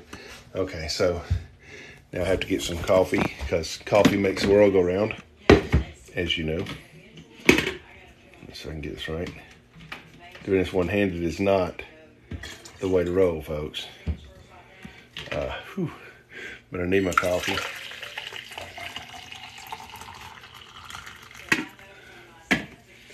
All right, we're gonna turn the lights back out and go back outside. Come on, Winston. You wanna go outside? Winston wants to go outside, y'all. He may not right now though, because he ain't eating. So, you wanna go? Come on. Yep, he does. Winston loves outside. Blue, not so much. Okay, I had to get me some coffee. You can't have coffee with Clay if you can't have coffee. Now, all right, went over that and talking about, and I want to go ahead and go back to some and commend my moderators and tell them how much I really appreciate what they do because they keep some of those things from distracting me, and I appreciate it. What did we say? I bet you're right, Joe. I will bet you he's right. Yeah, you know, God didn't give us a spirit of fear, but of love and power and a sound mind. 365 times in the Bible, one for each day, it says, do not fear. Okay, do not fear. You know, there's a lot of things that are going on. All right, now, I'm going to go back and talk to y'all real quick. I have to do this. My son tells me I'm supposed to do this. Is I have to go back and tell y'all that we are now Amazon affiliated. And if you go to my bio, my link, it will show you an Amazon link. I'm going to figure out how to change that when I get my son to show me. I'm going to find something interesting. What do y'all think I ought to put on my bio? Think about something, send me a message. Don't put it on here because I won't see it. But I'm gonna put something on my bio. And so when people go, if they go to Amazon off of the link that's on my page, and they buy what's on there, or they buy something else while they're still on that link, then a few pennies will go to Coffee with Clell. Coffee with Clell. I am Coffee with Clell. And my wife and I provide the funds for a ministry called the Prayer Cloth Ministry. And it's 100% free. Nobody pays for a prayer cloth. We mail them to you. I have to have a mailing address to mail you one. So I need you to send me your mailing address. If you can't just send it to me, then you can email me. I'm going to put my email up here in a minute. I'm going to show it to you. You can take a screenshot of my email. Hello, Bazaar. And you can get a prayer cloth. This is a prayer cloth. That's all it is. We take a drop of oil and we touch it on there. My wife and I pray over that prayer cloth, and we mail it to whoever, wherever, whether they're in India, China. If they can give us a mailing address, we're going to mail them a prayer cloth. Here is my email. If you would rather not put your business on the app, you can send me an email, and I will mail you a prayer cloth. You have to let me know what your mailing address is. If you won't let me know your mailing address, I cannot give it to you. Okay, we can put you on the prayer list, but we can't send you a prayer cloth. Okay, so take a screenshot, and that's what you get. Okay, so we do that, and the prayer cloth ministry we're building a worldwide web of prayer warriors, and that leads us into our unity fast. What we're doing is we're putting aside differences. Okay, we're putting aside differences that people have in their denominations, etc.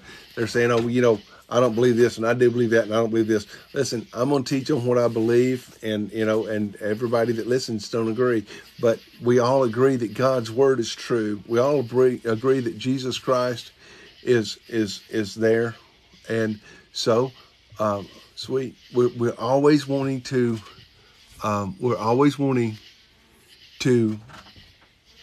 follow the will of God, and so we want to unify. The Bible teaches the unity of the body, of the Spirit. Until we can come together in unity of the body, we got to come together. Okay? Yeah, absolutely. We can have 2 people on Friday, just think about that. Redundancy matters. It's good.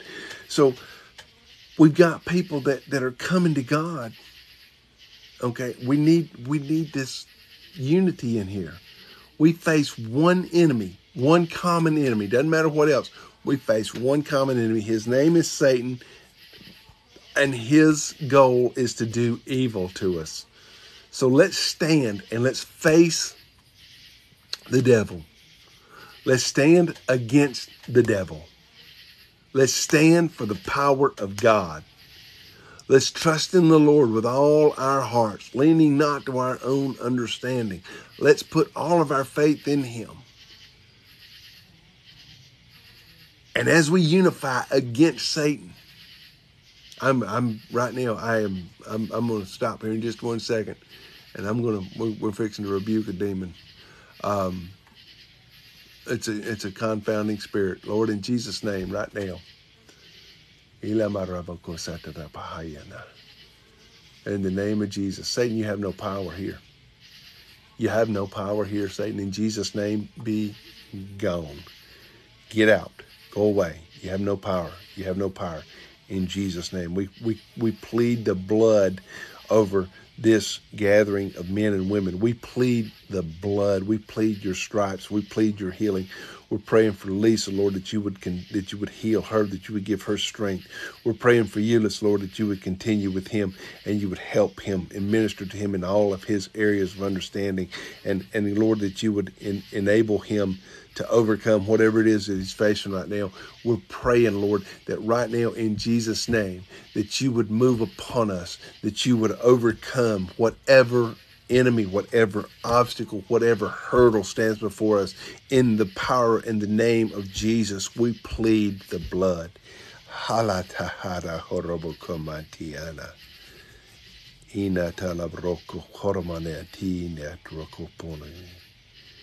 Jesus, my God, my God, my God, my God, my God. Hallelujah. I want to pray right now for Jill, delivery from nonstop attacks on her faith from the enemy. Lord, we don't expect Satan to stop attacking people who are trying to do good. We're just going to ask you, Lord, to raise a hedge up and keep him from getting to her. Hallelujah. Right now in Jesus' name. Hallelujah. It's good to have you, Lord. Hallelujah. Right now, in Jesus' name, we're asking you to keep your hand upon these men and these women for Thomas, Lord, wherever he went back in there, that you would minister to him, God, that you would raise him up, that you would embolden him in your word, that you would give him insights, that you would give him direction in your word, that you would empower him, God, to not just forsake and come away from that lifestyle, but to reach back in and bring men and women out of that lifestyle that want to come to God, Lord. In Jesus' name, their spirits are in desire to reach you. I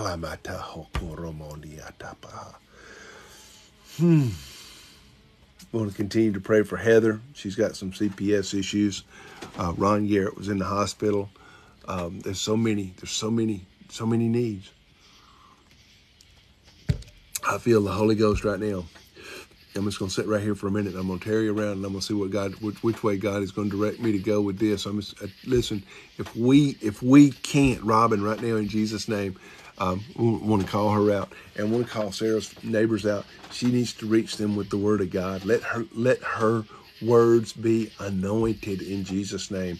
If right now you've got a neighbor, if you've got a friend, a brother and sister, and you're thinking, boy, I wish I could speak God's word to them. Right now, call their name out and just say, in Jesus' name, right now, in Jesus' name, and then call their name out. Lord, call them. Lord, touch them. Lord, move on them. Lord, bring them here. Lord, we want to pray for Kenna Hartwell, Lord, that you would put healing on her, Lord, right now in Jesus' name. God, we don't know what her issues are, but you do. So, Father, we're asking in Jesus' name, hallelujah, to touch and to move and to help, God, right now in Jesus' name, forgiving and blessing and guiding. Hallelujah, my God, my God, my God, my God, hallelujah.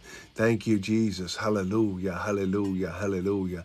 Father, bless, God, and keep, forgive, lead, God, Father. Your will be done. Your will be done. Your will be done. Hallelujah.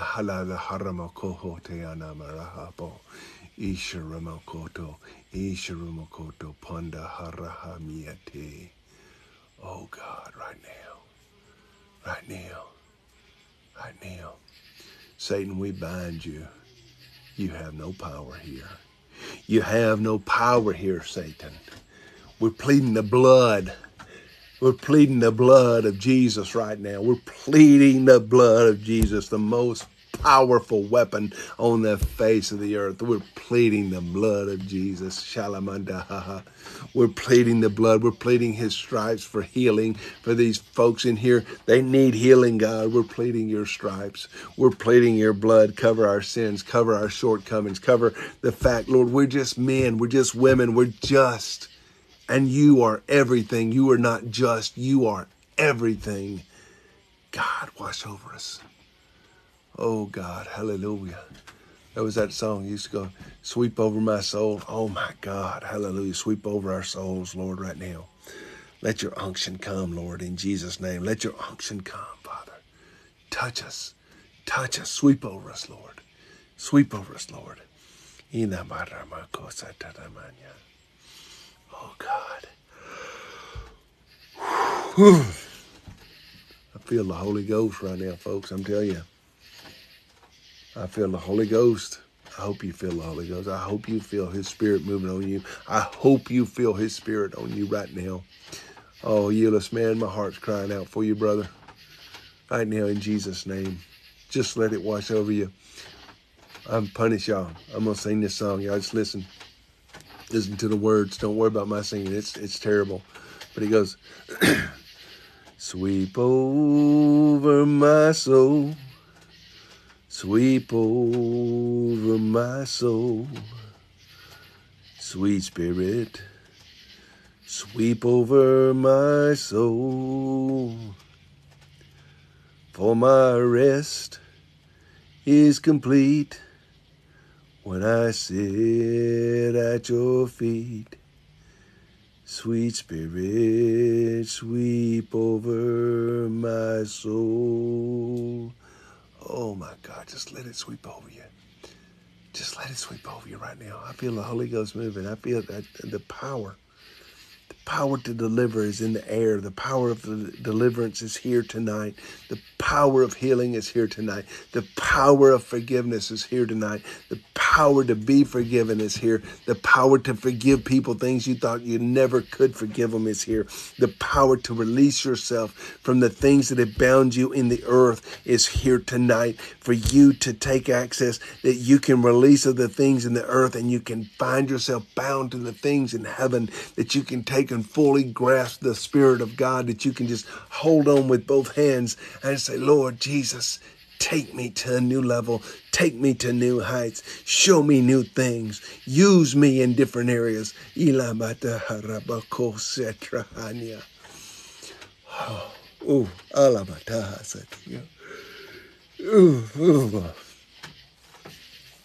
90 degrees. It's cold out here. Hallelujah, hallelujah, hallelujah, hallelujah. Oh, Jesus. Amen, amen, amen. I'm telling you right now, folks, we get this unity prayer going further and further, a little bit further every week. It goes, there's more people joining and more people joining. It's going to become, what's the word that they use? Exponential. Okay. If 10 were the first week, then 100 the second week, and 1,000 the third week, then 10,000 or 100,000 or 1,000,000. I don't know. I'm inviting pastors to join the fast. Bring your churches. Okay. Bring your congregations into the fast. You don't have to tell me you're doing it. Just do it. Just tell God you're doing it. That's the God knows. It ain't about how many. It ain't about, oh my, well, I can only do so and so. So no, I can't do anything. But together, why did God confound the languages in the Tower of Babel? Let's see, that was Genesis 11. I'm going to think about that. Genesis 11. Let's see. Listen, Genesis 11.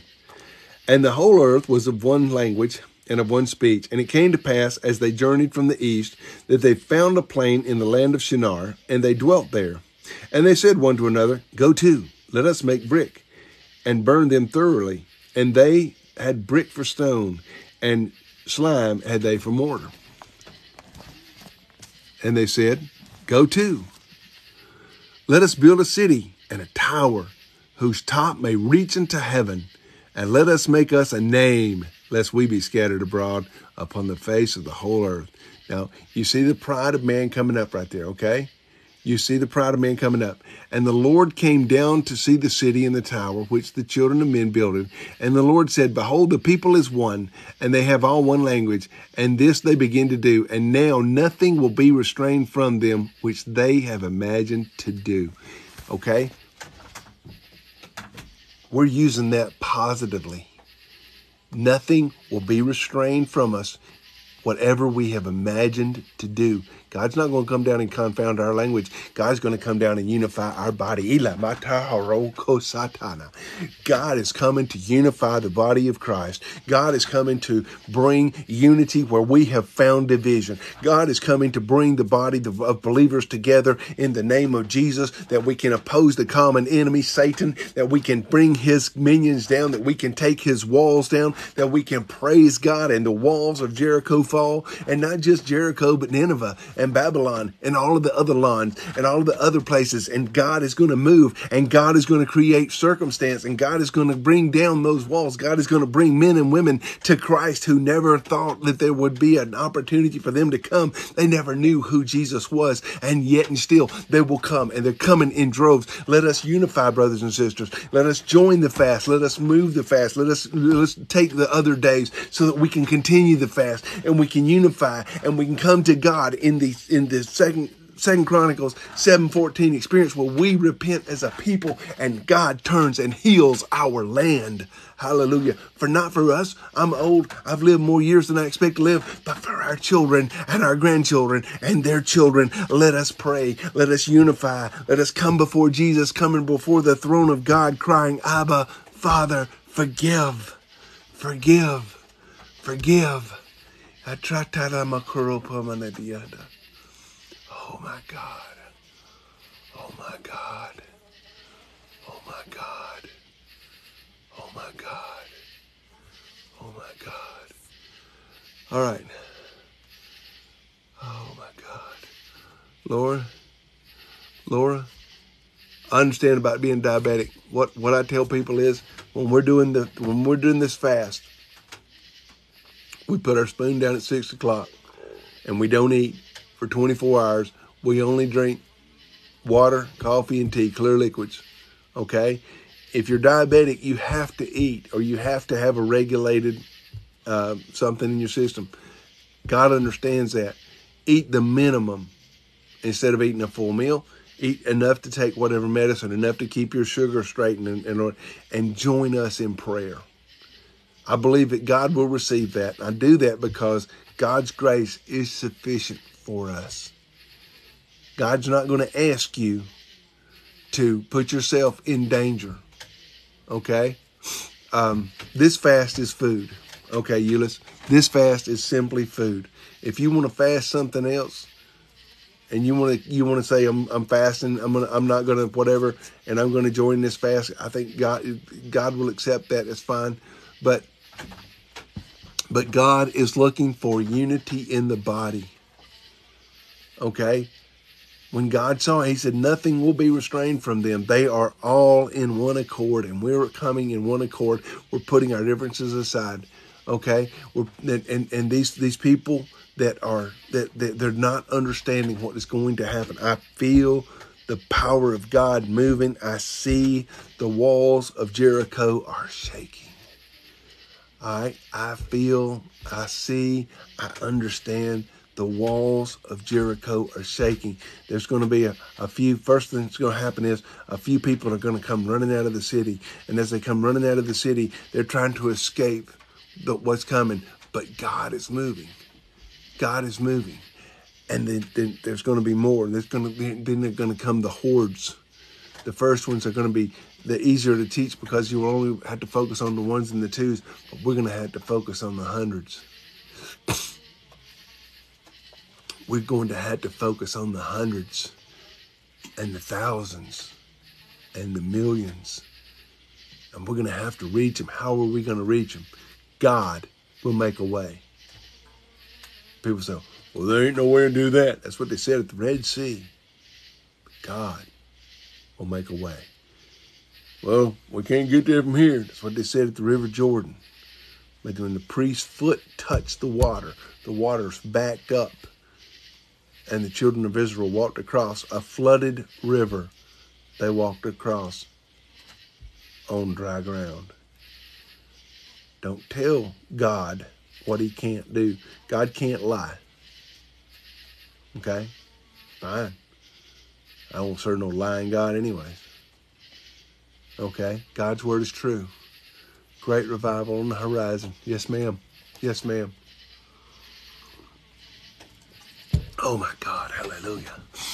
The Lord is moving. The power of God is moving. You see it around you. You see it around you. You see God moving. Open your spiritual eyes. Ask God to open the eyes of faith that you can see what He's doing around you. Oh, my God. Hallelujah. This guy was saying, well, if all this happens, what happens if you don't live through it? I said, if I die, I'm with Jesus. If I live, Jesus is with me. I win. Hallelujah, hallelujah, hallelujah, hallelujah. Wanting nothing, 1974. See you, buddy.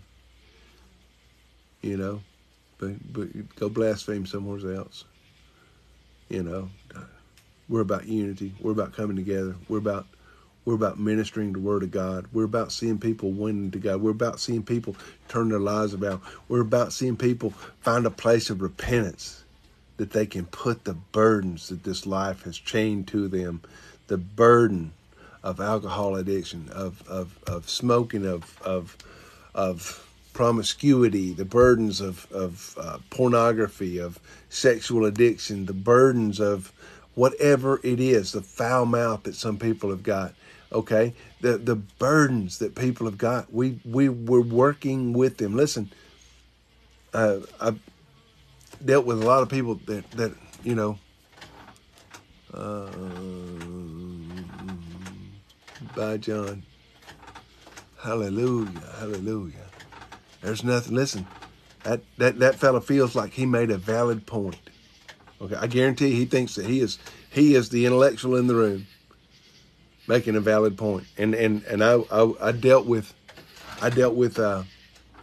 these people one-on-one, and this guy was going to school me, you know, and he's going to tell me why it was that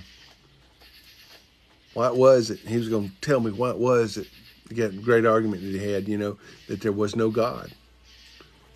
And he comes in, he says, oh yeah, you know, he starts to laying out his argument why there's no God, and he this and that, and he this and that. And I sat there and I was like, yeah. And I told him, I said, you got a good argument right there. I said, but I got a testimony. And a testimony trumps any argument you've got. A testimony trumps any argument you've got. Is you're telling me what you think, and I'm telling you what I know. You're telling me what you read about, and I'm telling you what I experienced firsthand. Okay? God don't raise people from the dead, yet here I am. May 1st, 2005. I dropped dead right in church. Boink. It's gone. We had a good night, LaDonna. God bless you. We're praying for you. And so I dropped dead, and we had a woman that was a ER nurse. She was a good one. She'd been 25 years, and she said, you didn't have a pulse. Your eyes were rolled back in your head. Your face was staunch and ashen. There was no blood. You were dead. Okay? Loosened my bodily fluids, etc., all that good stuff, right? I was dead. And I didn't get to hear the choir. I didn't see Jesus. I was held in a void, a black, the only color. There was no color, there was no light, there was no nothing. I was in a void. God dealt with my spirit in there. And my wife was able to, like I said, I got it written down. I might put it back on Facebook again, so anybody can read it. If you can follow me on Facebook. If you don't want to friend request me, it's fine. You can follow me on Facebook. You can follow me on YouTube, all over the place. Okay, Laura, we'll pray about that. And so I was just dead. I don't remember it. People say, well, what do you remember? I don't remember nothing. I was in a void. God was dealing with my spirit. And then I heard my pastor say, Clell, can you hear me? And I moved towards him, and I was back. And he told me later, he said, I've seen a bunch of dead people, and you look worse than most of them. And, okay, we certainly will, Vivian. He said, what's his name, Vivian? And he said, you was dead. He said, you know, your eyes were rolled back and set. He said, you were not breathing. And Sister Bonnie could not find a pulse. And that's her job, is to make sure that if they're working on you in the hospital, that it's to be working on, you know. There's a person to be working on still there. And so I was dead, and God brought me back. And I didn't come back and you know, start raising people from the dead and healing people. In my ministry, I have prayed for people and they've been healed. All right, but everybody that I prayed for didn't get their healing. I have prayed for people and God's healed them. But I prayed for people that didn't get healed. A very dear sister of mine, she came down, she had cancer. Her son died of cancer. And now he answered to the way he lived. He was a drug addict. He smoked, he drank. If it was something bad he could do, he pretty much did it to himself. And so, you know, and he come to church, and in the last stages of his life, he would come to church, and we would pray with him, and we'd pray for him. And you know, and if he got his healing, he got it on the other side of glory. He got it over there with Jesus. He didn't get it here. And he went on to meet the Lord. And the next year, his mom, I think she was just so brokenhearted, she couldn't stand it. She got cancer, and she just decided it was just going to kill her. And you know, she went to be with her son. But you know, she was a godly woman, and you know, but neither one of them got their healing this side of Jordan.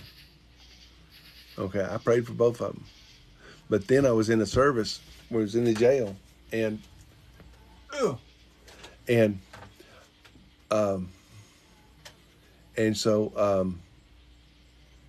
was in the jail, and this guy was sitting over there, and he looked dead. He, honest to goodness, I looked at him, I was like, wow, this guy looks bad. His face was just white, ashy. His eyes were yellow, milky. If you've ever seen somebody really bad, kind of got liver failure or not, his eyes were milky yellow. His skin was tinted yellow. He was nasty looking. And so when we come in there, I had my service, and I was preaching. And right in the middle of my service, the Lord spoke to me and said, pray for him. And I stopped, and I said, sir, can I pray for you? And he said, yeah, you can. And I said, can I put my hand on you? He said, all right. And I reached down, I touched him on the head, and I said, be healed in Jesus' name. That was it. That was all God had. That's all he gave me. I was through. And boom. Okay? And so, boom. I prayed for him. We're done. Okay? I went on, I preached my message. Didn't see him for a couple, 2 or 3 weeks. And when he did come back in, he come walking in with a jump in his step. I looked and I was like, whoa. And so he comes in, and Brother Bo was in there, and he would do exhortation and stuff, and, you know, talk to the people and do exhortation and, you know, kind of stuff. And so he comes out, he's doing his thing, and this guy goes, I need to say something. I was like, yes, you do. He said, Brother Askew, he said, I've been an alcoholic all of my life. He said, when I was 8 years old, he said, I can remember stealing Daddy's liquor. He said, I'd go get some of his liquor, and I'd pour water back in. He said, my daddy was alcoholic. He never noticed it. If he did notice it, he didn't notice it enough to matter. All right? So he was an alcoholic. He said, I was an alcoholic. He said, I've been homeless for, I don't remember how long he'd been homeless for, but he'd been homeless for a while. He said, I live under a bridge in Atlanta. He said, I got picked up for vagrancy, and then they got an old warrant on me. And he said, but I was in here, he said, and the doctor told me, he said, listen, boy, he said, I want to say he's 53 or 54 years old. He looked 75 first time I seen him. Second time he looked about 50. He still looked older than he was because he'd lived hard anyways. But his face was flush. And he said, the doctor told me, he said, listen, if you got anybody you love, you better write them a letter because you are dying. Your liver is failing a little more every day. And I don't know what the percentage rate of it is. It says, but at some point, what happens is your liver just overflows into your kidneys. It shuts your kidneys down, and you're dead within 24 hours. Okay? He said, this is what's going to happen to you. It's going to be painful, right?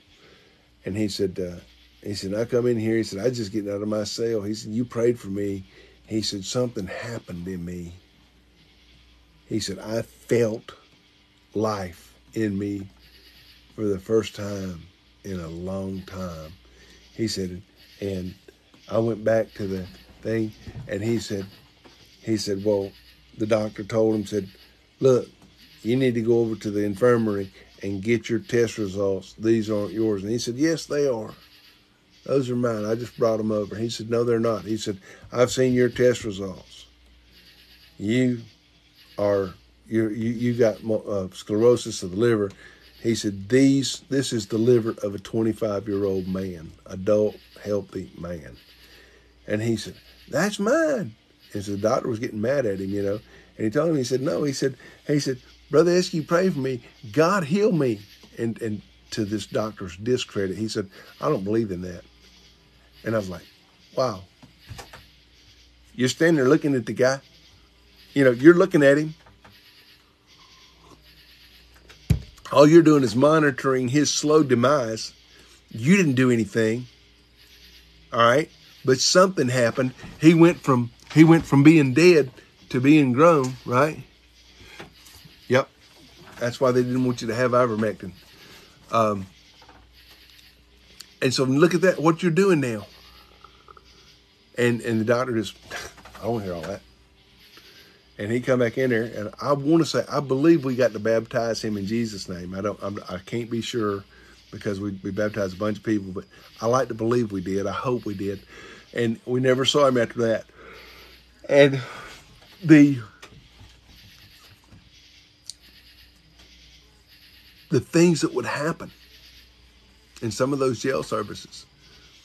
These men that have nobody to depend on.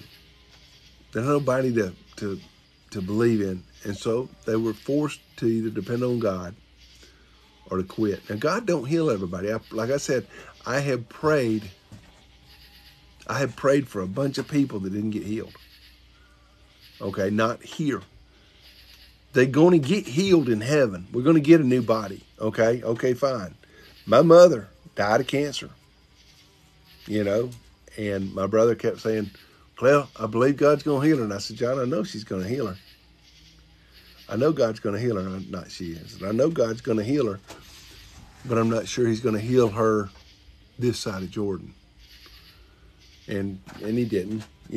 She died 3 months after she found out she had pancreatic cancer, or at least 3 months after she let us know. I don't know if she knew she had it before or not. My mother was a very private person. She didn't tell nobody her business, and she didn't want you prizing around trying to get into it. So I respected that, and, but, people say, well, how can you say that? I gotta say God is good. How can you say he ain't? Well, I don't believe there is a God. You're right. It's America.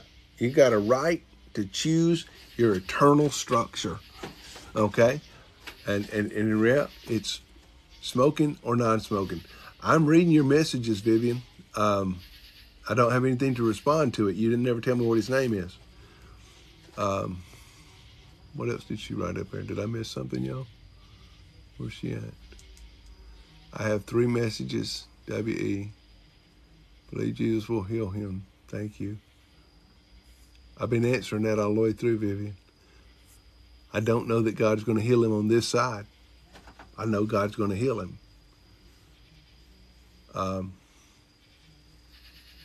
Yeah. But we get the regenerated body on the other side. And I had this lady that she had she gotten pregnant. She'd been doing drugs when she got pregnant, and the doctor told her that the baby was going to be born with Down syndrome. And she would come to church and she'd say, I want everybody to pray that God's going to heal me. They're going to heal my baby, and I'm not going to have Down syndrome. And my pastor told her, he said, I'm not going to pray that. God, listen, if I come to pray for you, if the Lord tells me to pray, God's going to heal you, I'm going to tell you, I'm going to pray for you. God told me he's going to heal you. But if God didn't tell me that, I'll still pray for you. And I'll agree with you. But I'm not going to tell you that God's going to do something God hadn't shown me he's going to do it. Okay? So, I'm not trying to be offensive to anybody. I'm trying to make sure that I stay in the lane that I'm supposed to stay in. If I get out here and I start telling y'all, oh my goodness, listen, I'm going to pray and you're going to be healed, and then you're not, then I'm a false prophet. I'm not going to do that. Okay? I'm not going to overstep what God has shown me, because I realize God has done some great and wonderful things through to me But he hadn't done everything. You know, there was things that I wanted that didn't happen. That's what I'm saying, Lori. If we always pray God's will, or we should be praying God's will. Whatever we pray, Lord, let me win the lottery if it be thy will. So far, it hadn't been God's will that I win the lottery, y'all. But Lord's moving, and I'm planning on getting me a tractor tomorrow. It's going to be a smoking sweet deal. Okay? If I get it, smoking sweet deal. I'll take it. All right? Well, if I'd have won the lottery, I could have got me a brand new tractor. Whoop, whoop. Listen, if I won the lottery and I won $40 million, not only could I get a new tractor, but I could buy somebody to, not buy somebody, I could get somebody to drive it all the time. And I could just point my finger over here. That way, do this way. But you know what? I'm going to, God's been good to me. I'm not sitting here complaining about everything. Ronnie, I do also, he will. Okay. We're going to pray for Ronnie too. And he has, is it cerebral palsy, you said? Okay. And so, you know, there's all those things that people don't know and they don't figure. And God's moving in everything. But when we pray, God's will be done, okay, then understand that it's not God's will that everybody be healed. It's God's will that all men should come to repentance. So, you know, this one guy he'd come down and he had a demon. And he comes down and he was laughing, you know. Let me go back to the one with Down syndrome first. And she come down and she said, she went to the pastor and she said, I want you to pray and God's going to heal my child in my belly. The doctor said he's going to have Down syndrome. I'm not believing it. I'm not receiving it. Okay. She done been to the Name It, Claim It church. And, you know, and you just claim you're going to, you know, go heal. And so my pastor told him, said, listen, God didn't show me that, and I'm not going to pray that. He said, I'm going to pray with you that God will heal you, and I'm going to ask that God will heal you, but I'm not going to tell you that God's going to heal you. Okay? And then when the baby was born, the baby had Down syndrome, and she never came back to church again. She felt like the ministry did not support her. And I'm like, you know, the ministry supported you perfectly, in my opinion, the way that I saw it. We had a man come down one time, had a demon. He comes down, comes to the pastor, and he says, hey, pastor, you know I got a demon in me. And the pastor said, yeah. He said, you want to try and cast it out of me? He said, I've been to several churches, and none of them have been able to cast it out. He said, he started naming off the churches that he'd been to, talking about the prominent pastors that had prayed for him to be rebuked and cast out. He said, but they can't, none of them cast it out. And the pastor looked at him and said, he said, you don't want to cast that demon out, do you? He said, no. He said, there's no sense in me praying over you then. He said, what do you mean? He said, I'm challenging you to cast this demon out. And Pastor Tom said, he said, you want that demon. He said, you're welcoming him. He said, if you decide you want to be free of him, you come back. We'll deal with him. But if you're giving him a license to stay, I have no authority to throw him out of some place that he's been welcomed into. You want him, you got him. And, you know, he was just laughing. He thought that was just funny as all get out. He can't cast him out either. And I'm like, no. I said, you know, you can't help a person that don't want help. And so, anyway, he went away and took his little card with him, you know. Stop. I missed something in there, Larry.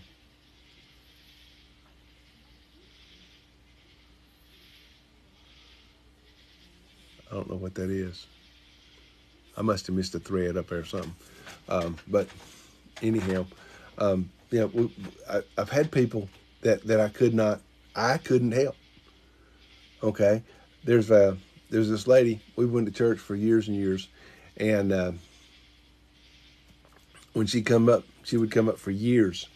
She would come up, and I would be working the altar, and and I'd working my way down the altar, and I'd see her right there, and I'd say, pray with you, and she'd say, "Will you ask the pastor to come pray with me?" I said, "Sure will." And the pastor said, "Well, that must have made you mad." No, she wanted the pastor to come pray with her. Okay, and the pastor come pray with her, and she did or didn't get what she wanted. I don't know. I can't speak to it. I don't know. But and it was years down the road, and she came to the altar, and I was like, I was busy looking for the pastor because you already know she's going to the pastor to pray for her, and then a person comes over and go, she wants you to pray for her, and I went and prayed for her. Now I'm not going to tell you that the walls came down there, but listen, thank you, Euless. But listen, then when this happens, when they realize it ain't about the person praying, it's about the God we're touching. It matters. Winston, what are you doing, buddy? You okay?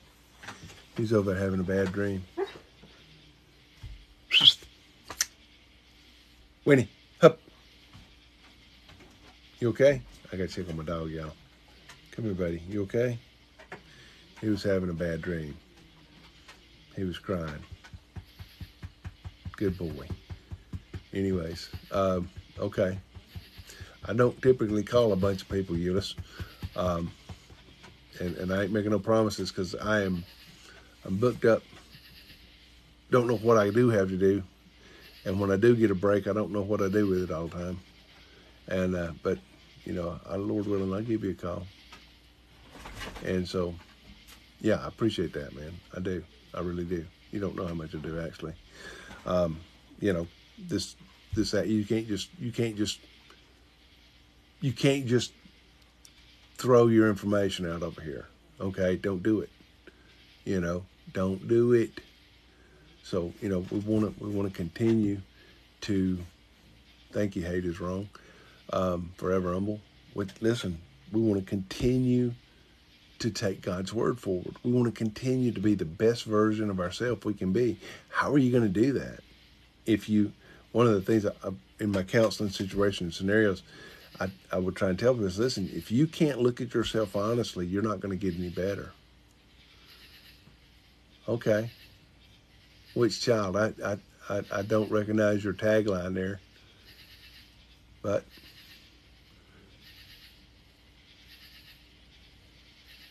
Eva,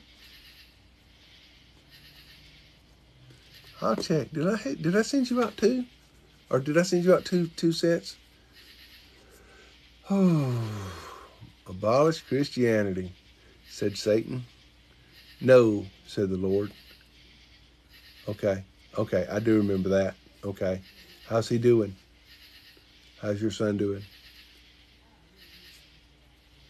I did. Thank you very much. I surely did, and I appreciate it. My wife and I are humbled that you took the time to send us that. Thank you so much.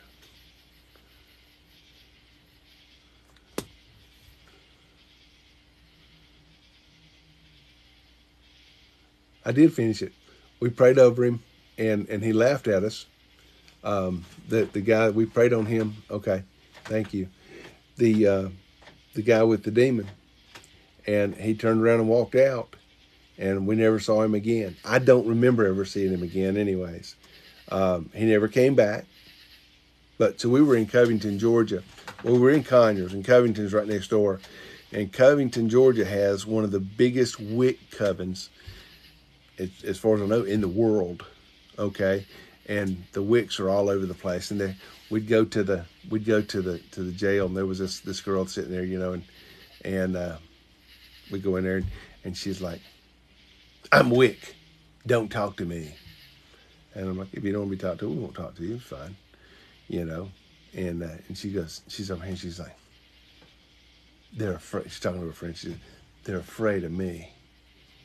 And I'm like, I didn't address her because she said, "Don't talk to her." I started talking to my friend over here, and I said, people that serve Satan believe that the people of God are afraid of them because we're considerate. But we're not afraid of a defeated enemy. I can do all things through Christ that strengthens me.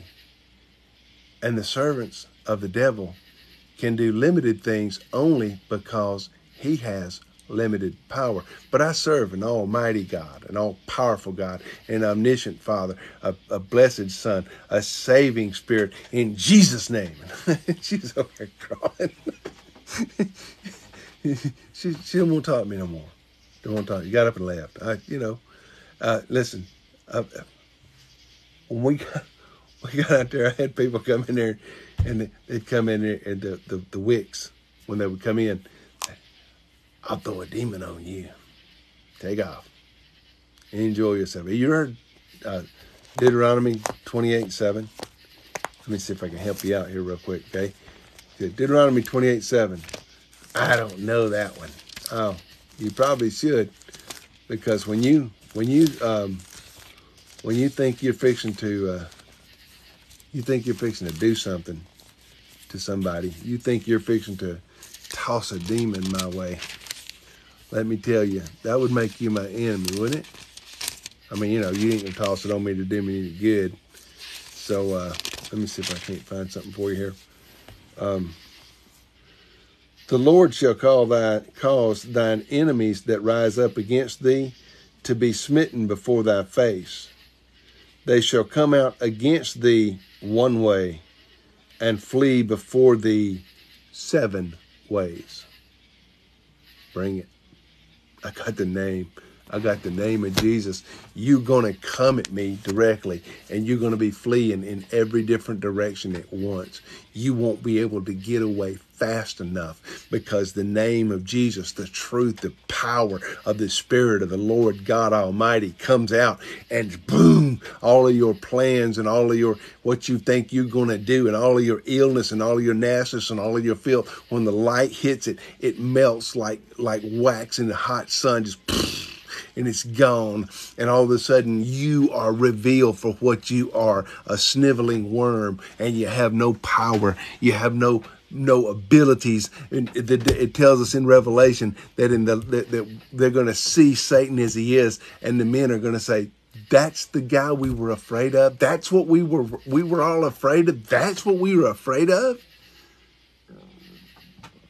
Don't worry about being afraid. Worry about being a conqueror. We're made more than conquerors. Hallelujah. Well, I can do all things through Christ that strengthens me. No weapon formed against me shall prosper. I can go in the name of the Lord, and I am calling on the like-minded believers to call on the name of the Lord and to come against the kingdoms of darkness, and we will prevail. We will prevail. We will prevail in Jesus' name. Hallelujah. God Almighty, we love you. We praise you. We magnify your holy name, and we give you glory, honor, and praise. Hallelujah, Jesus. Hallelujah, Jesus. Thank you, Lord. Hallelujah. Do not fear. Exactly, Angela. 300. It's actually 365 in it. But, he's asking about God. And see, the Bible tells me God is a spirit, ain't a color. Color is something that men worry about. As a matter of fact, if you do, and trying to get true books about the true history of the United States, okay, the truth that there were in Louisiana and Mississippi, that there were some 3,000 slave owners who were black. Oops. Oh, and they had white slaves. Yeah, because they didn't make a distinction. They were European. They didn't make a distinction. And so they had white slaves and black slaves. Yeah, but we won't talk about that because it doesn't advance an agenda. That's all it really is. I'll leave that alone. Okay, but, it doesn't matter because God doesn't have a color. Red and yellow, black and white. They are precious in his sight. Jesus loves the little children of the world. Doesn't matter. God's not looking at the outside. God's looking at the inside. Okay?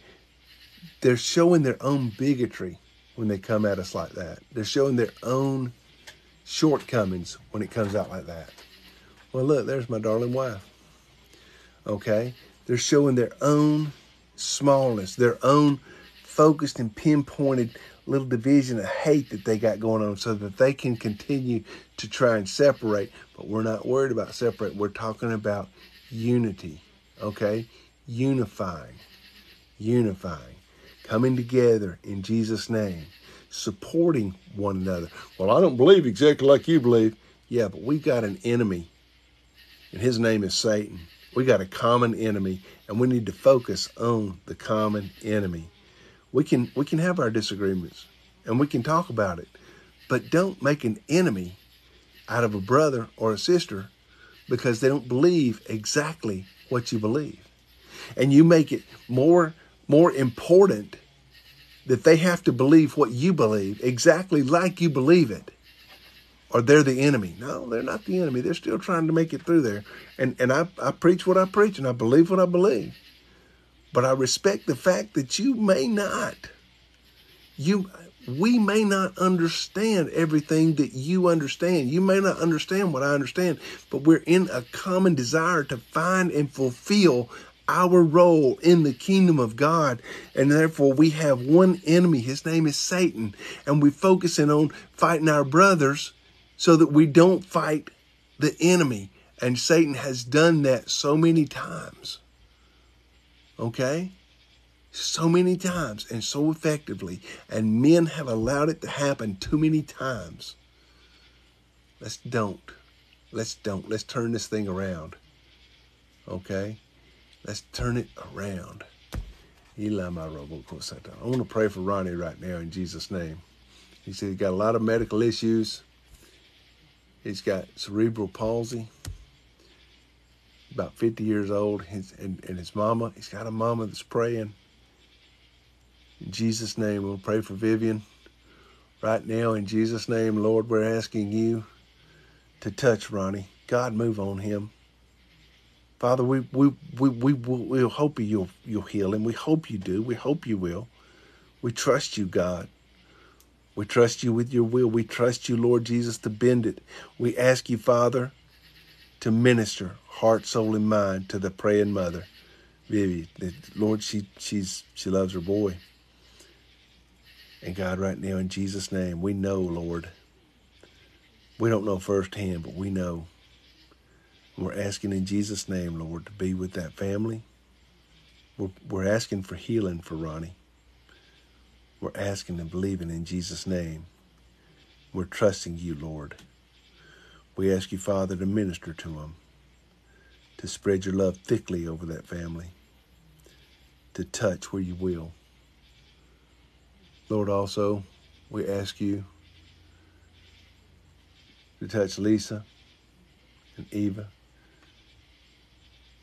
Ron Garrett, and Heather. Lord, in Jesus' name we pray, we trust, we believe. Oh, Lord, hallelujah. Oh, Jesus, hallelujah.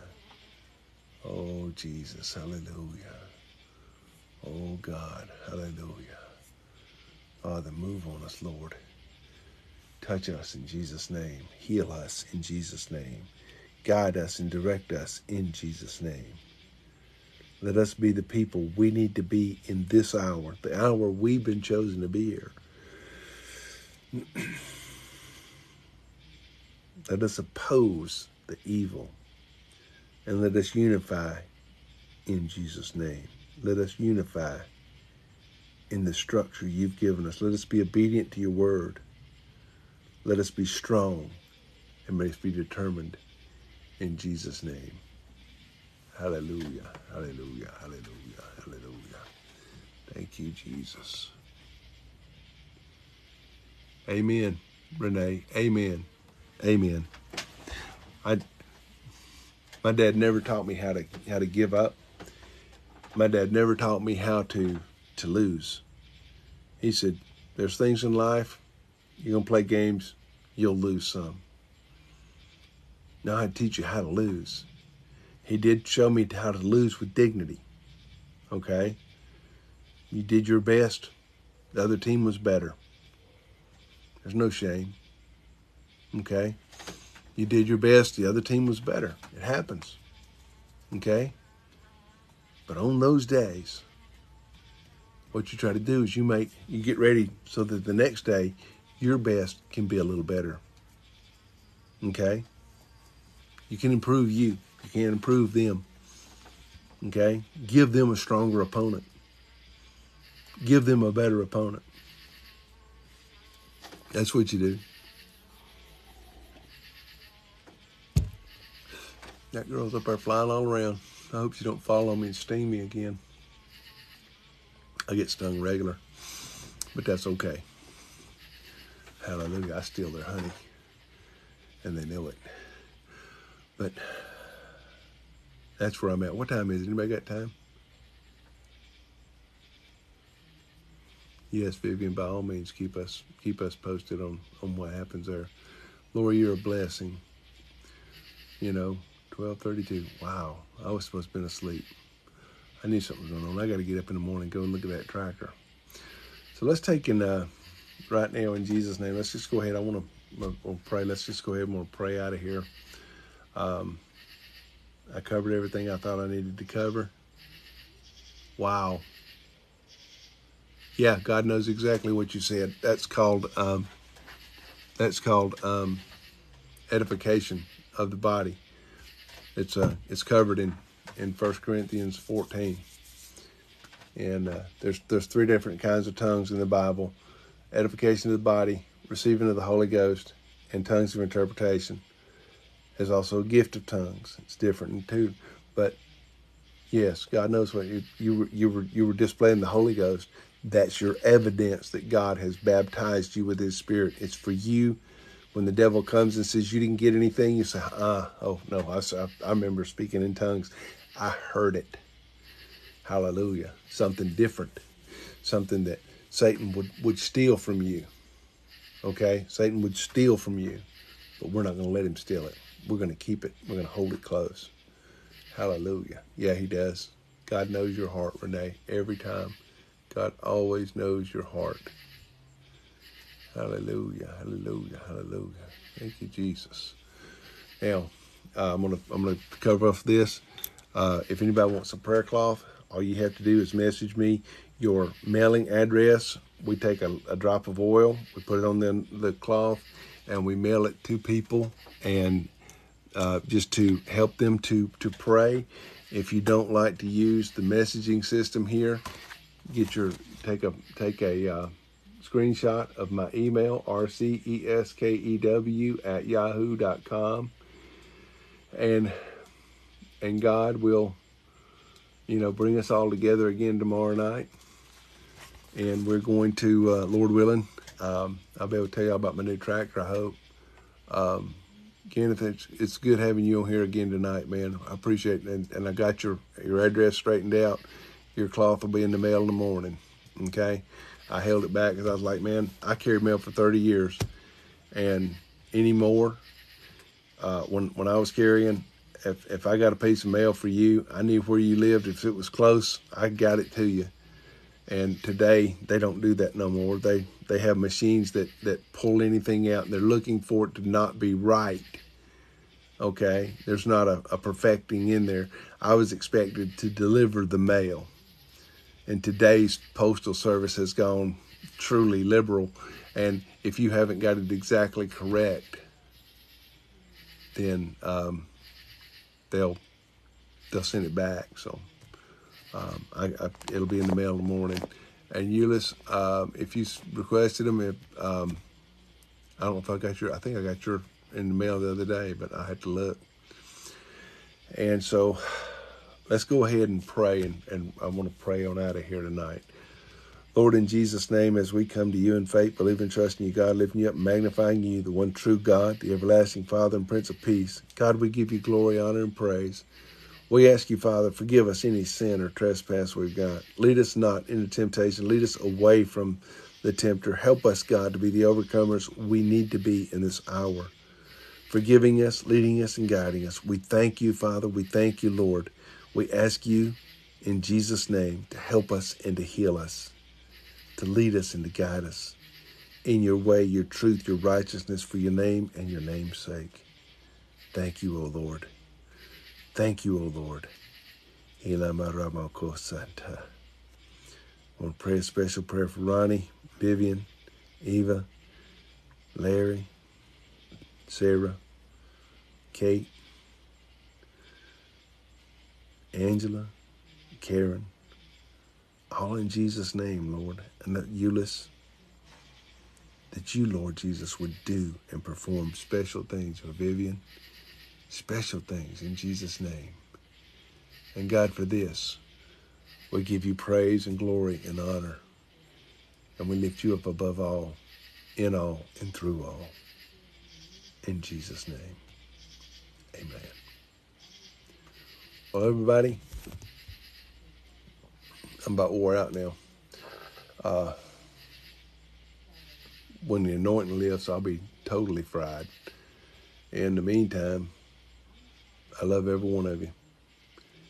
I pray for you, and we're trusting God.